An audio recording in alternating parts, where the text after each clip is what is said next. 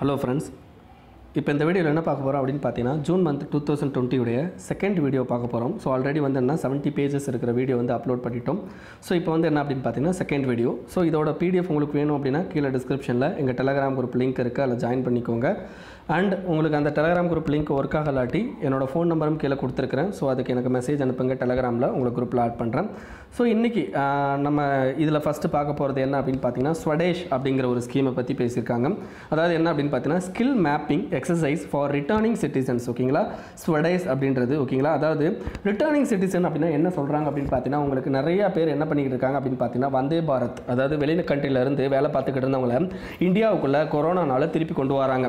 இந்த திருப்பி கொண்டு வரவங்களுடைய நாலேஜ் என்ன படிச்சிருக்காங்க அவங்களுடைய எக்ஸ்பீரியன்ஸ் என்ன ஓகேங்களா இதெல்லாம் தெரிஞ்சா என்ன பண்ணலாம் அப்படினு பார்த்தீனா we can give a employment to them here ஓகேங்களா அவங்களுக்கு இங்க எம்ப்ளாய்மென்ட் கொடுக்கலாம் அப்படிங்கற ஒரு எண்ணத்துல கொண்டு வரப்பட்டதான் இந்த ஸ்வடேஷ் அப்படிங்கற ஒரு பிளாட்ஃபார்ம். இந்த பிளாட்ஃபார்ம்ல என்ன பண்றாங்க அப்படினு பார்த்தீனா it's a joint initiative of எந்தெந்த மினிஸ்ட்ரி அப்படினு பார்த்தீங்கன்னா skill development ministry, civil aviation ministry, ministry of external affairs. இதை யார் இம்ப்ளிமென்ட் பண்றாங்க அப்படினு பார்த்தீங்கன்னா நேஷனல் ஸ்கில் டெவலப்மென்ட் கார்ப்பரேஷன் அவங்க தான் இம்ப்ளிமென்ட் பண்றாங்க. So இதில் என்ன அப்படின்னு பார்த்தீங்கன்னா உங்களுக்கு there will be ஒரு பிளாட்ஃபார்ம் ஓகேங்களா அந்த பிளாட்ஃபார்மில் என்ன பண்ணுவாங்க அப்படின்னு பார்த்தீங்கன்னா ஸ்வடேஷ் ஸ்கில்ஸ் கார்டு அப்படின்னு சொல்லிட்டு ஒன்று இருக்கும். ஸ்வடேஷ் ஸ்கில் கார்டு அப்படின்னு சொல்லிட்டு ஒன்று இருக்கும். ஸோ அதில் என்ன பண்ணணும் அப்படின்னு பார்த்தீங்கன்னா அவங்களுடைய டேட்டா பேஸை என்ட்ரு பண்ணணும் ஓகேங்களா அவங்களுடைய டேட்டா பேஸை என்ட்ரு பண்ணணும். ஸோ டேட்டா பேஸை என்ட்ரு பண்ணிட்டாங்க அப்படின்னா அந்த டேட்டா பேஸ் மூலமாக இங்கே எந்தெந்த கம்பெனி அல்லது வேறு எந்த கம்பெனிஸ்க்காவது ஏதாவது தேவைப்படுங்கள் ஆள் தேவைப்படுதாங்க அப்படின்னா இந்த இன்ஃபர்மேஷன் என்ன பண்ணுவாங்க அப்படின்னு பார்த்தீங்கன்னா எல்லா கம்பெனியோடையும் ஷேர் பண்ணுவாங்க ஓகேங்களா. ஸோ ஷேர் பண்ணும்போது அவங்களுக்கு தேவையான அந்த நாலேஜ் உள்ள பர்சன் இங்கே இருந்தாங்கன்னா தே கேன் ஹையர் ஓகேங்களா எடுத்துப்பாங்க வேலைக்கு. ஸோ அதுதான் அந்த ஸ்வடேஷ் அப்படின்றது 3 இது ஓகேங்களா என்எஸ்டிசி கார்ப்பரேஷன் ஓகேங்களா. ஸோ பதஞ்சலியோட கொரோனா வைரஸ் கொடுத்துருக்காங்க. நெக்ஸ்ட் அதுக்கடுத்து சிவில் சர்வீஸ் போர்டை பற்றி பேசியிருக்காங்க. ஸோ சிவில் சர்வீஸ் போர்டுக்கும் இந்த பஞ்சாப்லேயும் சில பிரச்சனை இருக்குது அது நமக்கு தேவையில்லை. What is civil service board அதோட ஃபங்க்ஷன் என்ன அப்படின்றத நமக்கு தேவை. சிவில் சர்வீஸ் போர்டு அப்படின்றது என்ன அப்படின்னு பார்த்தீங்கன்னா உங்களுக்கு பியூரோக்ரஸிக்கும் பொலிட்டிக்கலுக்கும் இடையில ஓகேங்களா பியூரோக்ரஸிக்கும் பொலிட்டிக்கலுக்கு இடையில உங்களுக்கு ஒரு இன்சுலேஷன் ஏன்னா பொலிட்டிக்கல் வந்து பியூரோக்ரஸியை வந்து என்ன பண்ணக்கூடாது ஆக்கிரமிக்கக்கூடாது அதுக்கான ஒரு போர்டு ஒரு இன்சுலேஷன் அப்படின்னு சொன்னால் இந்த சிவில் சர்வீஸ் போர்டு. இந்த சிவில் சர்வீஸ் போர்டை 2013 சுப்ரீம் கோர்ட் என்ன பண்ணி சொல்லியிருப்பாங்க அப்படின்னு பார்த்தீங்கன்னா உங்களுக்கு ஸ்டேட் அண்ட் சென்ட்ரல் கவர்மெண்ட் கண்டிப்பாக என்ன பண்ணணும் அப்படின்னா இந்த சிவில் சர்வீஸ் போர்டு அப்படின்றத கொண்டு வரணும் அப்படின்னு சொல்லியிருப்பாங்க. ஸோ இதை தவிர என்ன அப்படின்னு பார்த்தீங்கன்னா இந்த சிவில் சர்வீஸ் போர்டு என்ன பண்ணுவாங்க அப்படின்னு பார்த்தீங்கன்னா டிரான்ஸ்ஃபர்ஸ் அண்ட் போஸ்டிங் ஒருத்தருக்கு போஸ்டிங் போடுறது அண்ட் அவரை டிரான்ஸ்ஃபர் பண்ணுறது. ஸோ இதுதான் இந்த சிவில் சர்வீஸ் போர்டோட முக்கியமான இது ஓகேங்களா. ஸோ இதில் என்ன அப்படின்னு பார்த்தீங்கன்னா உங்களுக்கு ஒருத்தரை வந்து என்னென்னா பர்டிகுலர் இதுக்கு வந்து ட்ரான்ஸ்ஃபர் பண்ணுறாங்க அல்லது என்னென்னா அவர் அந்த இடத்துல போடுறாங்க அப்படின்னா அவருடைய period completion ஆகிறதுக்குள்ளேயும் fixed tenure complete ஆகிறதுக்குள்ளேயுமே நீங்கள் அவரை அந்த இதுக்கு வந்து என்னென்னா அலோகேட் பண்ணிடணும் ஓகேங்களா. இதை தவிர என்ன அப்படின்னு பார்த்தீங்கன்னா உங்களுக்கு ஆனுவல் ரிப்போர்ட் என்ன பண்ணணும் அப்படின்னு பார்த்தீங்கன்னா சென்ட்ரல் கவர்மெண்ட்டுக்கு இந்த சிவில் சர்வீஸ் போர்டு வந்து வருஷம் ஜனவரி 1ஆம் தேதி அனுப்பணும். சரி இந்த சிவில் சர்வீஸ் போர்டு வந்து ஸ்டேட்டில் இருக்கிற சிவில் சர்வீஸ் போர்டுக்கு யார் ஹெட் அப்படின்னு பார்த்தீங்கன்னா சீஃப் செக்ரட்டரி ஆஃப் ஸ்டேட் அவர் தான் வந்து ஹெட்டு. இதை தவிர senior most additional chief secretary R chairman அல்லது போர்ட் ஆஃப் ரெவன்யூ அவர் வந்து இருப்பார் அல்லது அவர் இருப்பார். அதுக்கடுத்து யார் இருப்பாங்கன்னா finance commissioner R and அஃபிஷ் equivalent to finance commissioner ஓகேங்களா இவங்களாம் இருப்பாங்க. இதை தவிர in addition to principal secretary இருப்பார். டிபார்ட்மெண்ட் ஆஃப் பர்சனல் இந்த ஸ்டேட் ஓகேங்களா இவரும் இருப்பார் ஓகேங்களா மெம்பர் செக்ரட்டரியும் இதில் வந்து மெம்பராக இருப்பார் ஓகேங்களா. ஸோ அவ்வளோதான் இது சிவில் சர்வீஸ் போர்டு. இதுக்கடுத்து சைனா பாகிஸ்தான் எக்கனாமிக் காரிடார் இது ஆல்ரெடி நிறைய தடவை பார்த்தாச்சு. இந்த சைனா பாகிஸ்தான் எக்கனாமிக் காரிடார் ஏன்னா பாகிஸ்தான் ஆக்குபைடு காஷ்மீர் வழியாக என்ன பண்ணுறாங்க அப்படின்னு பார்த்தீங்கன்னா இந்த பெல்ட் அண்ட் ரோடு இனிஷியேட்டிவ் மூலமாக என்னென்னா சைனா பாகிஸ்தான் எக்கனாமிக் காரிடார் போடுறாங்க. ஸோ இந்த காரிடாரில் நிறையா ஹைவேஸ் வருது ரயில்வேஸ் வருது பைப்லைன் வருது அதேமாதிரி வந்து பார்த்தீங்கன்னா நிறையா வந்து என்ன அப்படின்னு பார்த்தீங்கன்னா எலக்ட்ரிசிட்டி ஜென்ரேஷன் பண்ணுறதுக்கான ப்ராஜெக்ட்லாம் வருது. ஈவன் பார்த்தீங்கன்னா ஜீலம் ரிவரில் என்ன பண்ணுறாங்க அப்படின்னா ஒரு power plant hydro power plant கட்டுறாங்க. ஸோ அதோட இது வந்து என்ன அப்படின்னு பார்த்தீங்கன்னா நம்மளோட எல்லாத்துலேயுமே பாதிக்கும் ஓகேங்களா. ஸோ அதை பற்றி தான் இதில் பேசியிருக்காங்க. இது உங்களுக்கு மெயின்ஸ் பாயிண்டில் தான் வந்து சைனா பாகிஸ்தான் எக்கனாமிக் காரிடார் பற்றி எழுதும். இதுக்கடுத்து government to boost infrastructure in areas along China பார்டரை பற்றி பேசுகிறாங்க. அதாவது பார்டர் ஏரியாவில் உங்களுக்கு என்ன பண்ணுறாங்க அப்படின்னு பார்த்தீங்கன்னா உங்களுக்கு இன்ஃப்ராஸ்ட்ரக்சரை இம்ப்ரூவ் பண்ணுறாங்க. இந்த பார்டர் ஏரியாவில் இன்ஃப்ராஸ்ட்ரக்சரை இம்ப்ரூவ் பண்ணுறதுக்கு நமக்கு முக்கியமாக 2 ஸ்கீம் இருக்குங்க. ஒன்று வந்து என்ன அப்படின்னு பார்த்தீங்கன்னா பார்டர் ஏரியா டெவலப்மெண்ட் ப்ரோக்ராம் அப்படின்னு சொல்லிட்டு இன்னொன்று என்ன அப்படின்னு பார்த்தீங்கன்னா strategically important villages and towns ஓட developing projects அப்படின்னு சொல்லிட்டு இருக்குங்க ஓகேங்களா சோ இத பத்தி நீங்க தெரிஞ்சுக்கணும் அப்படினா ஓகேங்களா அதாவது என்ன அப்படினு பாத்தீங்கன்னா உங்களுக்கு border area development programனா என்ன அப்படின்றத தெரிஞ்சுக்கணும் நீங்க எக்ஸஸா கொஞ்சம் தெரிஞ்சுக்கணும் சோ என்ன அப்படினு பாத்தீங்கன்னா உங்களுக்கு ஆன்லைன்ல போய்ட்டு border area development program UPSC னு போடுங்க உங்களுக்கு பர்టిక్యులர் இது வரும் சோ அத வந்து என்ன பண்ணிக்கோங்க அப்படினா படிங்க தயவு செய்து படிங்க அதுல இருக்குறது தான் தேவை இதுல அந்த அளவுக்கு இம்பார்ட்டன்ஸ் எதுவுமே கிடையாது ஓகேங்களா சோ border area அப்படினு பாத்தீங்கன்னா நம்ம கண்ட்ரில நிறைய border area இருக்கு ஃபர்ஸ்ட் இந்த border area development program எங்க ஸ்டார்ட் பண்ணிருப்பாங்கன்னா இந்த ஜம்மு அண்ட் காஷ்மீர் அதாவது நம்ம பாகிஸ்தான் கூட எந்தெந்த ஏரியாலாம் ஷேர் பண்றோமோ அதுக்கு ஸ்டார்ட் பண்ணிருப்பாங்க இப்போ வந்து என்ன பண்ணிருக்காங்க அப்படினா எல்லா ஸ்டேட் எந்தெந்த ஸ்டேட் எல்லாம் வந்து என்ன பண்றாங்க அப்படினு பாத்தீங்கன்னா இந்த border ஏரியாவை ஷேர் பண்றாங்களோ அங்க எல்லாத்துலயுமே இந்த border area development program அப்படின்றத கொண்டு வந்திருக்காங்க ஓகேங்களா சோ அது எல்லாமே வந்து என்ன பண்ணுங்க அப்படினு பாத்தீங்கன்னா போய் செக் பண்ணுங்க இது தவிர என்ன அப்படினு பாத்தீங்கன்னா உங்களுக்கு strategically important villages and town strategically important அப்படினா என்ன அர்த்தம் border ஏரியால இருக்க towns and villagesக்கான developing projects சரி border ஏரியானா எதை border ஏரியான்னு சொல்லுவோம் இப்போ பாருங்க உங்களுக்கு எக்ஸாம்பிளுக்கு இப்போ இது வந்து நமக்கு ஜம்மு அண்ட் காஷ்மீர் சோ இந்த பக்கம் பாகிஸ்தான் இருக்கு சோ இந்த ஒட்டுன அந்த இதுதான் border அப்படினா இதுல இருந்து என்னன்னா 50 கிலோமீட்டர் உள்ள வரைக்கும் ஓகேங்களா சோ இந்த border ஏரியா நம்மளுடைய கடைசி லைன்ல இருந்து நம்மளுடைய டெரிட்டரிக்குள்ள 50 கிலோமீட்டர் உள்ள வரைக்குமே அந்த border ஏரியா டெவலப்மென்ட் ப்ரோகிராம் உங்களுக்கு இருக்கும் ஓகேங்களா சோ அதெல்லாம் வந்து என்னன்னா போய் செக் பண்ணி பாத்துக்கோங்க what is border area development program இதெல்லாம் வந்து ரொம்ப முக்கியமான விஷயம் தெரிஞ்சுக்கோங்க ஓகேங்களா சோ அவ்வளவுதான் இதுல அது தெரிஞ்சா போதும் ரொம்ப இன்டீரியரா படிக்க தேவையில்லை ஏனா உங்களுக்கு பிலிம்ஸை பொறுத்த வரைக்கும் உங்களுக்கு பேசிக் தெரிஞ்சிருக்கா பேசிக்ல கொஞ்சம் நல்லா தெரிஞ்சிருக்கா இதுதான் தெரிஞ்சுக்க போறோம் ஓகேங்களா next mutual logistics support agreement இது என்ன அப்படினு பாத்தீங்கன்னா மியூச்சுவல் அப்படினு சொல்லிருக்காங்க ரெண்டு கண்ட்ரிக்கு இடையில மியூச்சுவலா என்ன பண்றாங்க அப்படினு பாத்தீங்கன்னா லாஜிஸ்டிக் சப்போர்ட் லாஜிஸ்டிக் அப்படினா நம்ம இந்த போக்குவரத்து அதுதான் லாஜிஸ்டிக்னு சொல்லுவோம் ஓகேங்களா அந்த சப்போர்ட் ஓகேங்களா இப்போ யார் கூட லேட்டஸ்டா சைன் பண்ணிருக்கோம் அப்படினு பாத்தீங்கன்னா நம்ம ஆஸ்திரேலியா கூட லேட்டஸ்டா சைன் பண்ணிருக்கோம் சரி இதுல என்னெல்லாம் பண்ணுவாங்க இதுக்கு முன்னாடி யார் கூடலாம் நம்ம சைன் பண்ணிருக்கோம் அப்படினா 2016 ல இருந்து ஓகேங்களா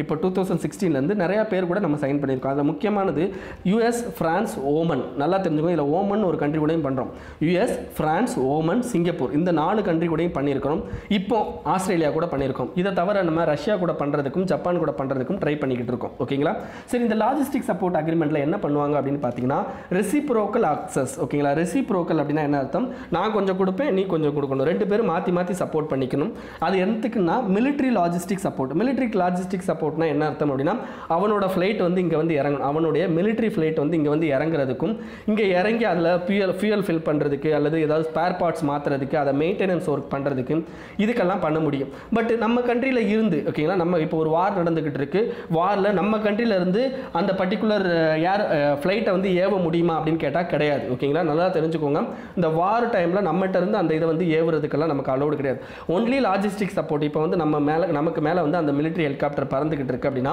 அதுல ஏதாவது ஒரு பிரச்சனை வருது அப்படினா அத நம்மளுடைய டெரிட்டரிக்குள்ள இறக்கி என்ன பண்ணுவாங்க அப்படினு பாத்தீங்கன்னா அத கொஞ்சம் இந்த இதெல்லாம் பண்ணுவாங்க அதாவது இந்த மெயின்டெனன்ஸ் இந்த வர்க் எல்லாம் வந்து அலோட் கொடுப்பாங்க ஓகேங்களா இத தவிர இந்த மியூச்சுவல் லாஜிஸ்டிக் அக்ரிமெண்ட்ல இந்த ஜாயிண்ட் military exercise இதெல்லாமே வந்து என்ன அப்படினு பாத்தீங்கன்னா உங்களுக்கு வரும் சோ ஓகேங்களா சோ இத தவிர என்ன பண்ணுவாங்க அப்படினா இதுல அந்த military exerciseல உங்களுக்கு லைக் ரெண்டு பேர் வந்து military logistics facilityல food water petroleum spare parts கொடுக்கிறது இந்த மாதிரியான விஷயங்கள்லாம் என்ன பண்ணிப்பாங்க அப்படினா பண்ணிப்பாங்க இத தவிர இந்த humanitarian assistant disaster relief operation அதே மாதிரி பாத்தீங்க அப்படினா military platformல கொஞ்சம் scheduled deployment அப்படினா என்ன அர்த்தம் அப்படினா நம்ம கண்ட்ரிட்ட கேட்டுட்டு ஓகேங்களா இந்த இடத்துல நாங்க வந்து டிப்ளாய் பண்ணிக்கிறோம் அப்படினு சொல்லிட்டு கேட்டுட்டு நம்ம இதுல பண்ணுவாங்க சோ அந்த மாதிரிலாம் வந்து என்னன்னா பண்ணிப்பாங்க சோ இதுதாங்க மியூச்சுவல் லாஜிஸ்டிக்ஸ் சப்போர்ட் அக்ரிமெண்ட் இதோட சிக்னிஃபிகன்ஸ் என்ன அப்படினு பாத்தீங்கன்னா நமக்கும் அவங்களுக்கு இருக்குமான ஒரு வகையான கனெக்ஷனை வந்து இம்ப்ரூவ் பண்றது ஓகேங்களா சோ ஸ்ட்ராட்டஜிக்கலா வந்து என்னன்னா நம்ம க்ளோஸ்ல போறோம் அப்படினு சொல்லிட்டு சோ இதே மாதிரி வந்து என்ன அப்படினு பாத்தீங்கன்னா உங்களுக்கு முக்கியமா இதுல எது பண்றாங்கன்னா நாவல் கேப்பபிலிட்டிஸ்க்கு பண்றாங்க நல்லா தெரிஞ்சுக்கோங்க நேவிக்கு பண்றாங்க ஓகேங்களா சோ இப்போ இது வரைக்கும் நம்ம யாரெல்லாம் பண்ணிருக்கோம் அப்படின்றதையும் நம்ம பார்த்தாச்சு Next, scrapping article 370 and LAC tensions. இது ஆல்ரெடி நிறைய தடவை பார்த்தாச்சு.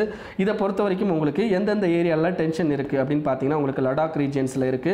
இத தவிர அருணாச்சல் பிரதேஷ் ரீஜன்ல இருக்கு. லடாக் ரீஜனுக்கு அடுத்து உங்களுக்கு ஹிமாச்சல் பிரதேஷ்லயும் சில ஏரியால and உத்தரகாண்ட்லயும் சில ஏரியால வந்து உங்களுக்கு இது இருக்கு. இது வந்து என்ன பியூர்லி வந்து என்ன பிலிம்ஸ்க்கு லொகேஷன் பேஸ்ட் क्वेश्चन தாங்க. and article 370 பத்தி ஆல்ரெடி உங்களுக்கு கிளாஸ் எடுத்துட்டோம். ஓகேங்களா ஆல்ரெடி இந்த இதுக்கு முந்தின மந்த்ல எல்லாம் பார்த்திருப்போம். சோ தயவு செய்து அத போய் பாத்துக்கோங்க.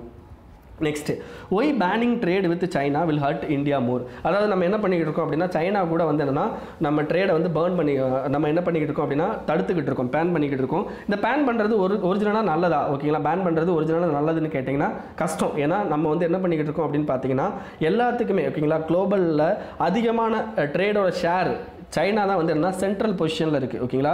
சைனா தான் சென்ட்ரல் பொசிஷனில் இருக்குது. நம்ம என்னென்னா ரொம்ப கம்மியான பொசிஷனில் தான் இருக்கும். ஸோ அப்போ நம்ம சைனாட்ட வந்து நிறையா பொருளை நம்ம இறக்குமதி பண்ண வேண்டியிருக்கு. பாருங்கள் கிட்டத்தட்ட ஸ்மார்ட் ஃபோன்ஸு 72% வந்து அங்கிட்ட தான் வாங்குகிறோம். டெலிகாம் இதில் வந்து கிட்டத்தட்ட 25% அங்கேருந்து தான் வாங்குகிறோம். ஸோ இந்த மாதிரி நிறையா செக்டர்ஸ் வந்து கொடுத்துருக்காங்க ஓகேங்களா? அப்போ சைனா வந்து பைக்காட் பண்ண முடியுமான்னு கேட்டால் முடியாது. ஏன் வந்து எல்லோரும் சைனா பக்கமே போகிறாங்க? சைனா என்ன அவ்வளோ பெருசாக பண்ணிட்டாங்கன்னா எஸ், அங்கே வந்து we can get a cheap labour வந்து ரொம்ப சீப்பாக கிடைப்பாங்க. அதேமாதிரி அங்கே ரா மெட்டீரியலோடும் இது வந்து இன்னும் சீப்பராக இருக்கும். அதேமாதிரி அவங்களுடைய பிஸ்னஸ் ஈகோசிஸ்டம் ரொம்ப எஃபிஷியண்ட்டாக இருக்கும். அண்ட் அவங்களுக்கு ஈஸியாக லோன் கிடைக்கும் ஓகேங்களா? லோன் வந்து ஈஸியாக கிடைக்கும். இதை தவிர அங்கே வந்து ரொம்ப பெரிய லெவலில் ஹெல்த்து, சேஃப்டி ரெகுலேஷன்ஸ், என்வரான்மெண்டல் ரெகுலேஷன்ஸ்லாம் அந்த அளவுக்கு கிடையாது. பட் நம்ம கண்ட்ரியில் இருக்கிற அளவுக்கான அந்த ரெகுலேஷன்ஸ்லாம் கிடையாது. இதுக்கடுத்து அங்கே இருக்கிற டேக்ஸ் சிஸ்டம் பார்த்திங்க அப்படின்னா வேல்யூ ஆடட் டேக்ஸ் சிஸ்டம். ஒரு பொருளுக்கு எவ்வளோ வேல்யூ வந்து எக்ஸ்ட்ரா அடிஷன் பண்ணுறாங்க அதுக்கு மட்டும்தான் டேக்ஸ் பே பண்ணுவாங்க. அதை தவிர எக்ஸஸாக நிறைய டேக்ஸ் பே பண்ணுறது இந்த மாதிரியான விஷயங்கள்லாம் பண்ண மாட்டாங்க ஓகேங்களா? கிட்டத்தட்ட இந்த எக்ஸ்போர்ட்டட் கூட்ஸுக்கு 0% வேட்ஸும் கொடுக்குறாங்க. அதனால தான் கிட்டத்தட்ட பார்த்திங்க அப்படின்னா நமக்கும் அவங்களுக்கு இப்போ ஏன் வந்து இன்னும் இதை பைக்காட் பண்ணுறாங்க அப்படின்னா நமக்கு இன்னும் என்ன டிஃபிகல்ட்டிஸ்லாம் வரும் அப்படின்னு பார்த்தீங்கன்னா கிட்டத்தட்ட நம்மளுடைய இம்போர்ட் அவங்கக்கிட்ட நம்ம இம்போர்ட் டெஃபிசிட், ட்ரேட் டெஃபிசிட் எவ்வளோ இருக்குது அப்படின்னு பார்த்தீங்கன்னா கிட்டத்தட்ட 53.6 பில்லியன் அளவுக்கு ட்ரேட் டெஃபிசிட் இருக்குது. இதை வேறு ஏதாவது கண்ட்ரி வந்து நமக்கு ஃபுல்ஃபில் பண்ணுமானா பண்ணுறது ரொம்ப ரொம்ப கஷ்டம். இதுக்கடுத்து என்ன அப்படின்னு பார்த்தீங்கன்னா இந்தியன் கம்பெனிஸில் நிறைய சைனீஸ் இன்வெஸ்ட்மெண்ட் இப்போதைக்கு இருக்குது. அப்போ அதை எல்லாத்தையும் நம்ம வெளியே எடுத்துகிட்டு போனோம் அப்படின்னா இந்தியன் கண்ட்ரியோட டோட்டல் எக்கனாமியும் டவுன் ஆகிறதுக்கு வாய்ப்பு இருக்குது. இதை தவிர என்ன அப்படின்னு பார்த்தீங்கன்னா இந்தியாவில் இருக்க முக்கியமான 30 கம்பெனிஸ் ஓகேங்களா? 30 கம்பெனிஸில் 18 கம்பெனி யாருக்கு ஃபண்ட் பண்ணுறான் அப்படின்னு பார்த்தீங்கன்னா சைனா தான் ஃபண்ட் பண்ணுறான். இதை தவிர என்னென்னா நம்மளுடைய டிஜிட்டல் மார்க்கெட்லேயும் அவனோட எண்ணிக்கை வந்து ரொம்ப அதிகம். அண்ட் இதை தவிர என்ன அப்படின்னு பார்த்தீங்கன்னா அவனை வெளியே தூக்கிட்டோம் அப்படின்னா மிகப்பெரிய லெவலில் ஸ்மால் பிஸ்னஸ் அப்படின்றது பாதிக்கப்படும் ஓகேங்களா? இதுக்கடுத்து RIC grouping, Russia, India, China grouping ஓகேங்களா? இந்த ஆர்ஐசி குரூப்பிங் 1998 உங்களுக்கு ரஷ்யாவோட ஃபாரின் மினிஸ்டர் அவர் தான் இது வந்து கொண்டு வந்திருப்பார். It is a informal grouping ஓகேங்களா? It is a informal grouping. And ஏஷியாவில் வந்து இது ஒரு முக்கியமான குரூப்பிங். ஏன்னா இந்த ரஷ்யா, சைனா இவங்க ரெண்டு பேருமே என்ன அப்படின்னு பார்த்தீங்கன்னா செக்யூரிட்டி கவுன்சிலில் இருக்கிற ஒரு முக்கியமான கண்ட்ரிஸ். அதே மாதிரி இந்தியா வந்து ஆஸ்பைரிங் கண்ட்ரிஸ் ஓகேங்களா? ஸோ இதனால இந்த ஆர்ஐசி குரூப்பிங் அப்படின்றது ரொம்ப ரொம்ப இம்பார்ட்டன்ட். அண்ட் இதுக்குன்னு ஒரு ஸ்பெஷலைஸ்டான ஒரு ஹெட் குவார்ட்டர்ஸ் கிடையாது ஓகேங்களா? எதுவுமே கிடையாது. இது வந்து ஒரு இன்ஃபார்மல் குரூப்பிங். இவங்களுக்குன்னு எதுவும் ஒரு அஜெண்டா கிடையாது ஓகேங்களா? அதே மாதிரி ஆர்ஐசி ஏன் இம்பார்ட்டன்ட் அப்படின்னா இந்த 3 பேருமே ஷாங்காய் கோஆபரேஷன் ஆர்கனைசேஷனில் இருக்கிறாங்க. அண்ட் இவங்க 3 பேருமே இந்த பர்டிகுலர் ஏஷியாவில் முக்கியமான ஒரு பவராகவும் இருக்காங்க ஓகேங்களா? ஸோ அதனால் next India China border dispute போங்கோங் டீசோ லேக்கை பற்றி பேசுகிறாங்க. போங்கோங் டீசோ லேக்கில் உங்களுக்கு நமக்கு ஹேண்ட் அப்படின்னு சொல்லி சொல்லுவோம் ஓகேங்களா? ஃபிங்கர்ஸ் ஓகேங்களா? ஹேண்டில் இருக்க ஃபிங்கர்ஸ் அப்படின்னு சொல்லி சொல்லுவோம். இது தாங்க நம்மளுடைய பாம். இந்த பாமில் உங்களுக்கு 8 ஃபிங்கர்ஸ் கொடுத்துருக்காங்க ஓகேங்களா? இந்த 8 ஃபிங்கர்ஸை பற்றியில் 8 ஃபிங்கர்ஸில் 4 ஃபிங்கர்ஸ் யார் கையில் இருக்குது அப்படின்னு பார்த்தீங்கன்னா நம்ம கையில் இருக்குது ஓகேங்களா? அப் டு 8 ஃபிங்கர்ஸ் வரைக்கும் நம்ம அது ரோந்து பணிகள் வந்து போக முடியும். ஆனால் இந்த 4 ஃபிங்கர் வரைக்கும் நமக்கு எஃபெக்டிவாக கண்ட்ரோல் இருக்குது. இந்த அடுத்து இருக்கிற 4 ஃபிங்கர் வந்து என்னென்னா ஜஸ்ட் வந்து என்ன ஜஸ்ட் வந்து நம்மளுடைய நடந்து அதாவது என்ன போய் செக் பண்ணிட்டு மட்டும் வரலாம் அப்படி தான் இருந்தது. பட் இப்போ என்னன்னா சைனா ஆக்குபை பண்ணிட்டான். சரி இதில் என்னதான் கொஸ்டின் வரும் அப்படின்னு பார்த்தீங்கன்னா உங்களுக்கு இந்த போங்கம் டீசோ லேக்கு, சுசூல் வேலின்னு ஒன்று இருக்குது, சுசூல் வேலி அப்படின்னு ஒன்று இருக்குது. அதேமாதிரி இந்த கரக்கோரம் பாஸ் இதெல்லாமே வந்து என்னென்னா உங்களுக்கு லொக்கேஷன் பேஸ்டு கொஸ்டினாக வர்றதுக்கு வாய்ப்பு இருக்குது. இதை தவிர போங்கம் டீசோ லேக்கில் ஜாகிரஃபி ரிலேட்டடாக உங்களுக்கு கொஸ்டின் வரும். ஏன்னா இது வந்து ஜியோசின்குலைன் டெத்திஸ் பார்ப்போம். டெத்திஸ் சி இருந்திருக்கும் பார்த்தீங்களா? டெத்திஸ் சி எப்போ என்ன ஆயிருக்கும் அப்படின்னா ஒரு ஜியோசின்குலைன் கிரியேட் ஆகிருக்கும். அந்த ஜியோசின்குலைன்லேருந்தே கிரியேட் ஆனது அந்த போங்கோங் டீசோ லேக்குன்றாங்க. அண்ட் இட் இஸ் ஹிமாலயாஸில் இருந்தாலும் it is salt water lakh ஓகேங்களா? ஸோ கிட்டத்தட்ட 135 கிலோமீட்டர் லாங் வந்து இது இருக்குது ஓகேங்களா? ஸோ அதனால் நெக்ஸ்ட்டு இதெல்லாம் நமக்கு தேவையில்லைங்க. அண்ட் குளோபல் வேக்சின் சம்மிட் இதை பற்றியும் நான் ஆல்ரெடி பார்த்தாச்சு. இதுக்கு முன்னாடி மந்த்லேயே குளோபல் வேக்சின் சம்மிட் பார்த்துருப்போம். அதாவது காவி அப்படின்னு சொல்லிட்டு ஒரு இதை பார்த்துருப்போம். குளோபல் வேக்சின் சம்மிட் அப்படின்னு சொல்லிட்டு it is international vaccine alliance அப்படின்னு சொல்லுவோம். இதில் யாரெல்லாம் மெம்பராக இருப்பாங்க அப்படின்னா நிறைய கவர்மெண்ட்ஸு, தனியார் private industries, private companies, private hospitals, NGOs ஓகேங்களா? அவங்கெல்லாம் வந்து என்ன இதில் மெம்பராக இருப்பாங்க. இதை தவிர யுனிசெஃப் ஓகேங்களா? யுனிசெஃப் வந்து இதில் மெம்பராக இருக்கிறாங்க. வேர்ல்டு ஹெல்த் ஆர்கனைசேஷன் வந்து என்ன பண்ணுறாங்க அப்படின்னா இதில் மெம்பராக மெம்பராக இருக்கிறாங்க. ஓகேங்களா? ஸோ இந்த இதை பொறுத்த வரைக்கும் உங்களுக்கு தெரிஞ்சுக்க வேண்டியதுன்னா இப்போ கொஞ்சம் இது வந்து பெரிய லெவலில் போய்கிட்டு இருக்கு குளோபல் வேக்சின் ப்ரோக்ராம் அப்படின்றது. ஸோ அதனால் கொஞ்சம் தெரிஞ்சுக்கணும், அவ்வளோதான். இதை வந்து ஆல்ரெடி நம்ம பார்த்துட்டோம். ஸோ இதை வந்து எக்ஸஸாக வந்து இதில் யார் யார் மெம்பர் இருக்காங்க அப்படின்னு சொல்லி எக்ஸஸாக பார்த்துருக்கோம், அவ்வளோதான். ஓகேங்களா? ஸோ இதுக்கு முந்தின மந்த் ஜனவரியோ பிப்ரவரியோ நான் ஆல்ரெடி எடுத்துட்டேன். ஓகேங்களா? நெக்ஸ்ட் வந்து என்ன அப்படின்னு பார்த்தீங்கன்னா நாவல் லயசன் அட் RMIFC அண்ட் EMASOH அப்படின்னு சொல்லியிருக்காங்க. அதாவது EMASOH அப்படின்னா என்ன அர்த்தம்னா European maritime surveillance initiative in state of Hormuz. ஓகேங்களா? சரி, RMIFC அப்படின்னு regional maritime information fusion centre. அதாவது இந்தியாவில் வந்து information fusion centre for Indian ocean region அப்படின்னு சொல்லி நீங்கள் கேள்விப்பட்டிருப்பீங்க. Information fusion centre for Indian ocean region அப்படின்னு சொல்லி கேள்விப்பட்டிருப்பீங்க. இந்த இன்ஃபர்மேஷன் ஃபியூசன் சென்டர் அப்படின்னா என்ன அர்த்தம்? இன்ஃபர்மேஷனை ஃபியூசன் பண்ணுறாங்க. ஃபியூஷன்னா எல்லாருக்கும் கொடுக்குறாங்க. எந்த ஏரியாலனா இந்தியன் ஓஷன் ரீஜியனில் அப்படின்றது தான் மீனிங்.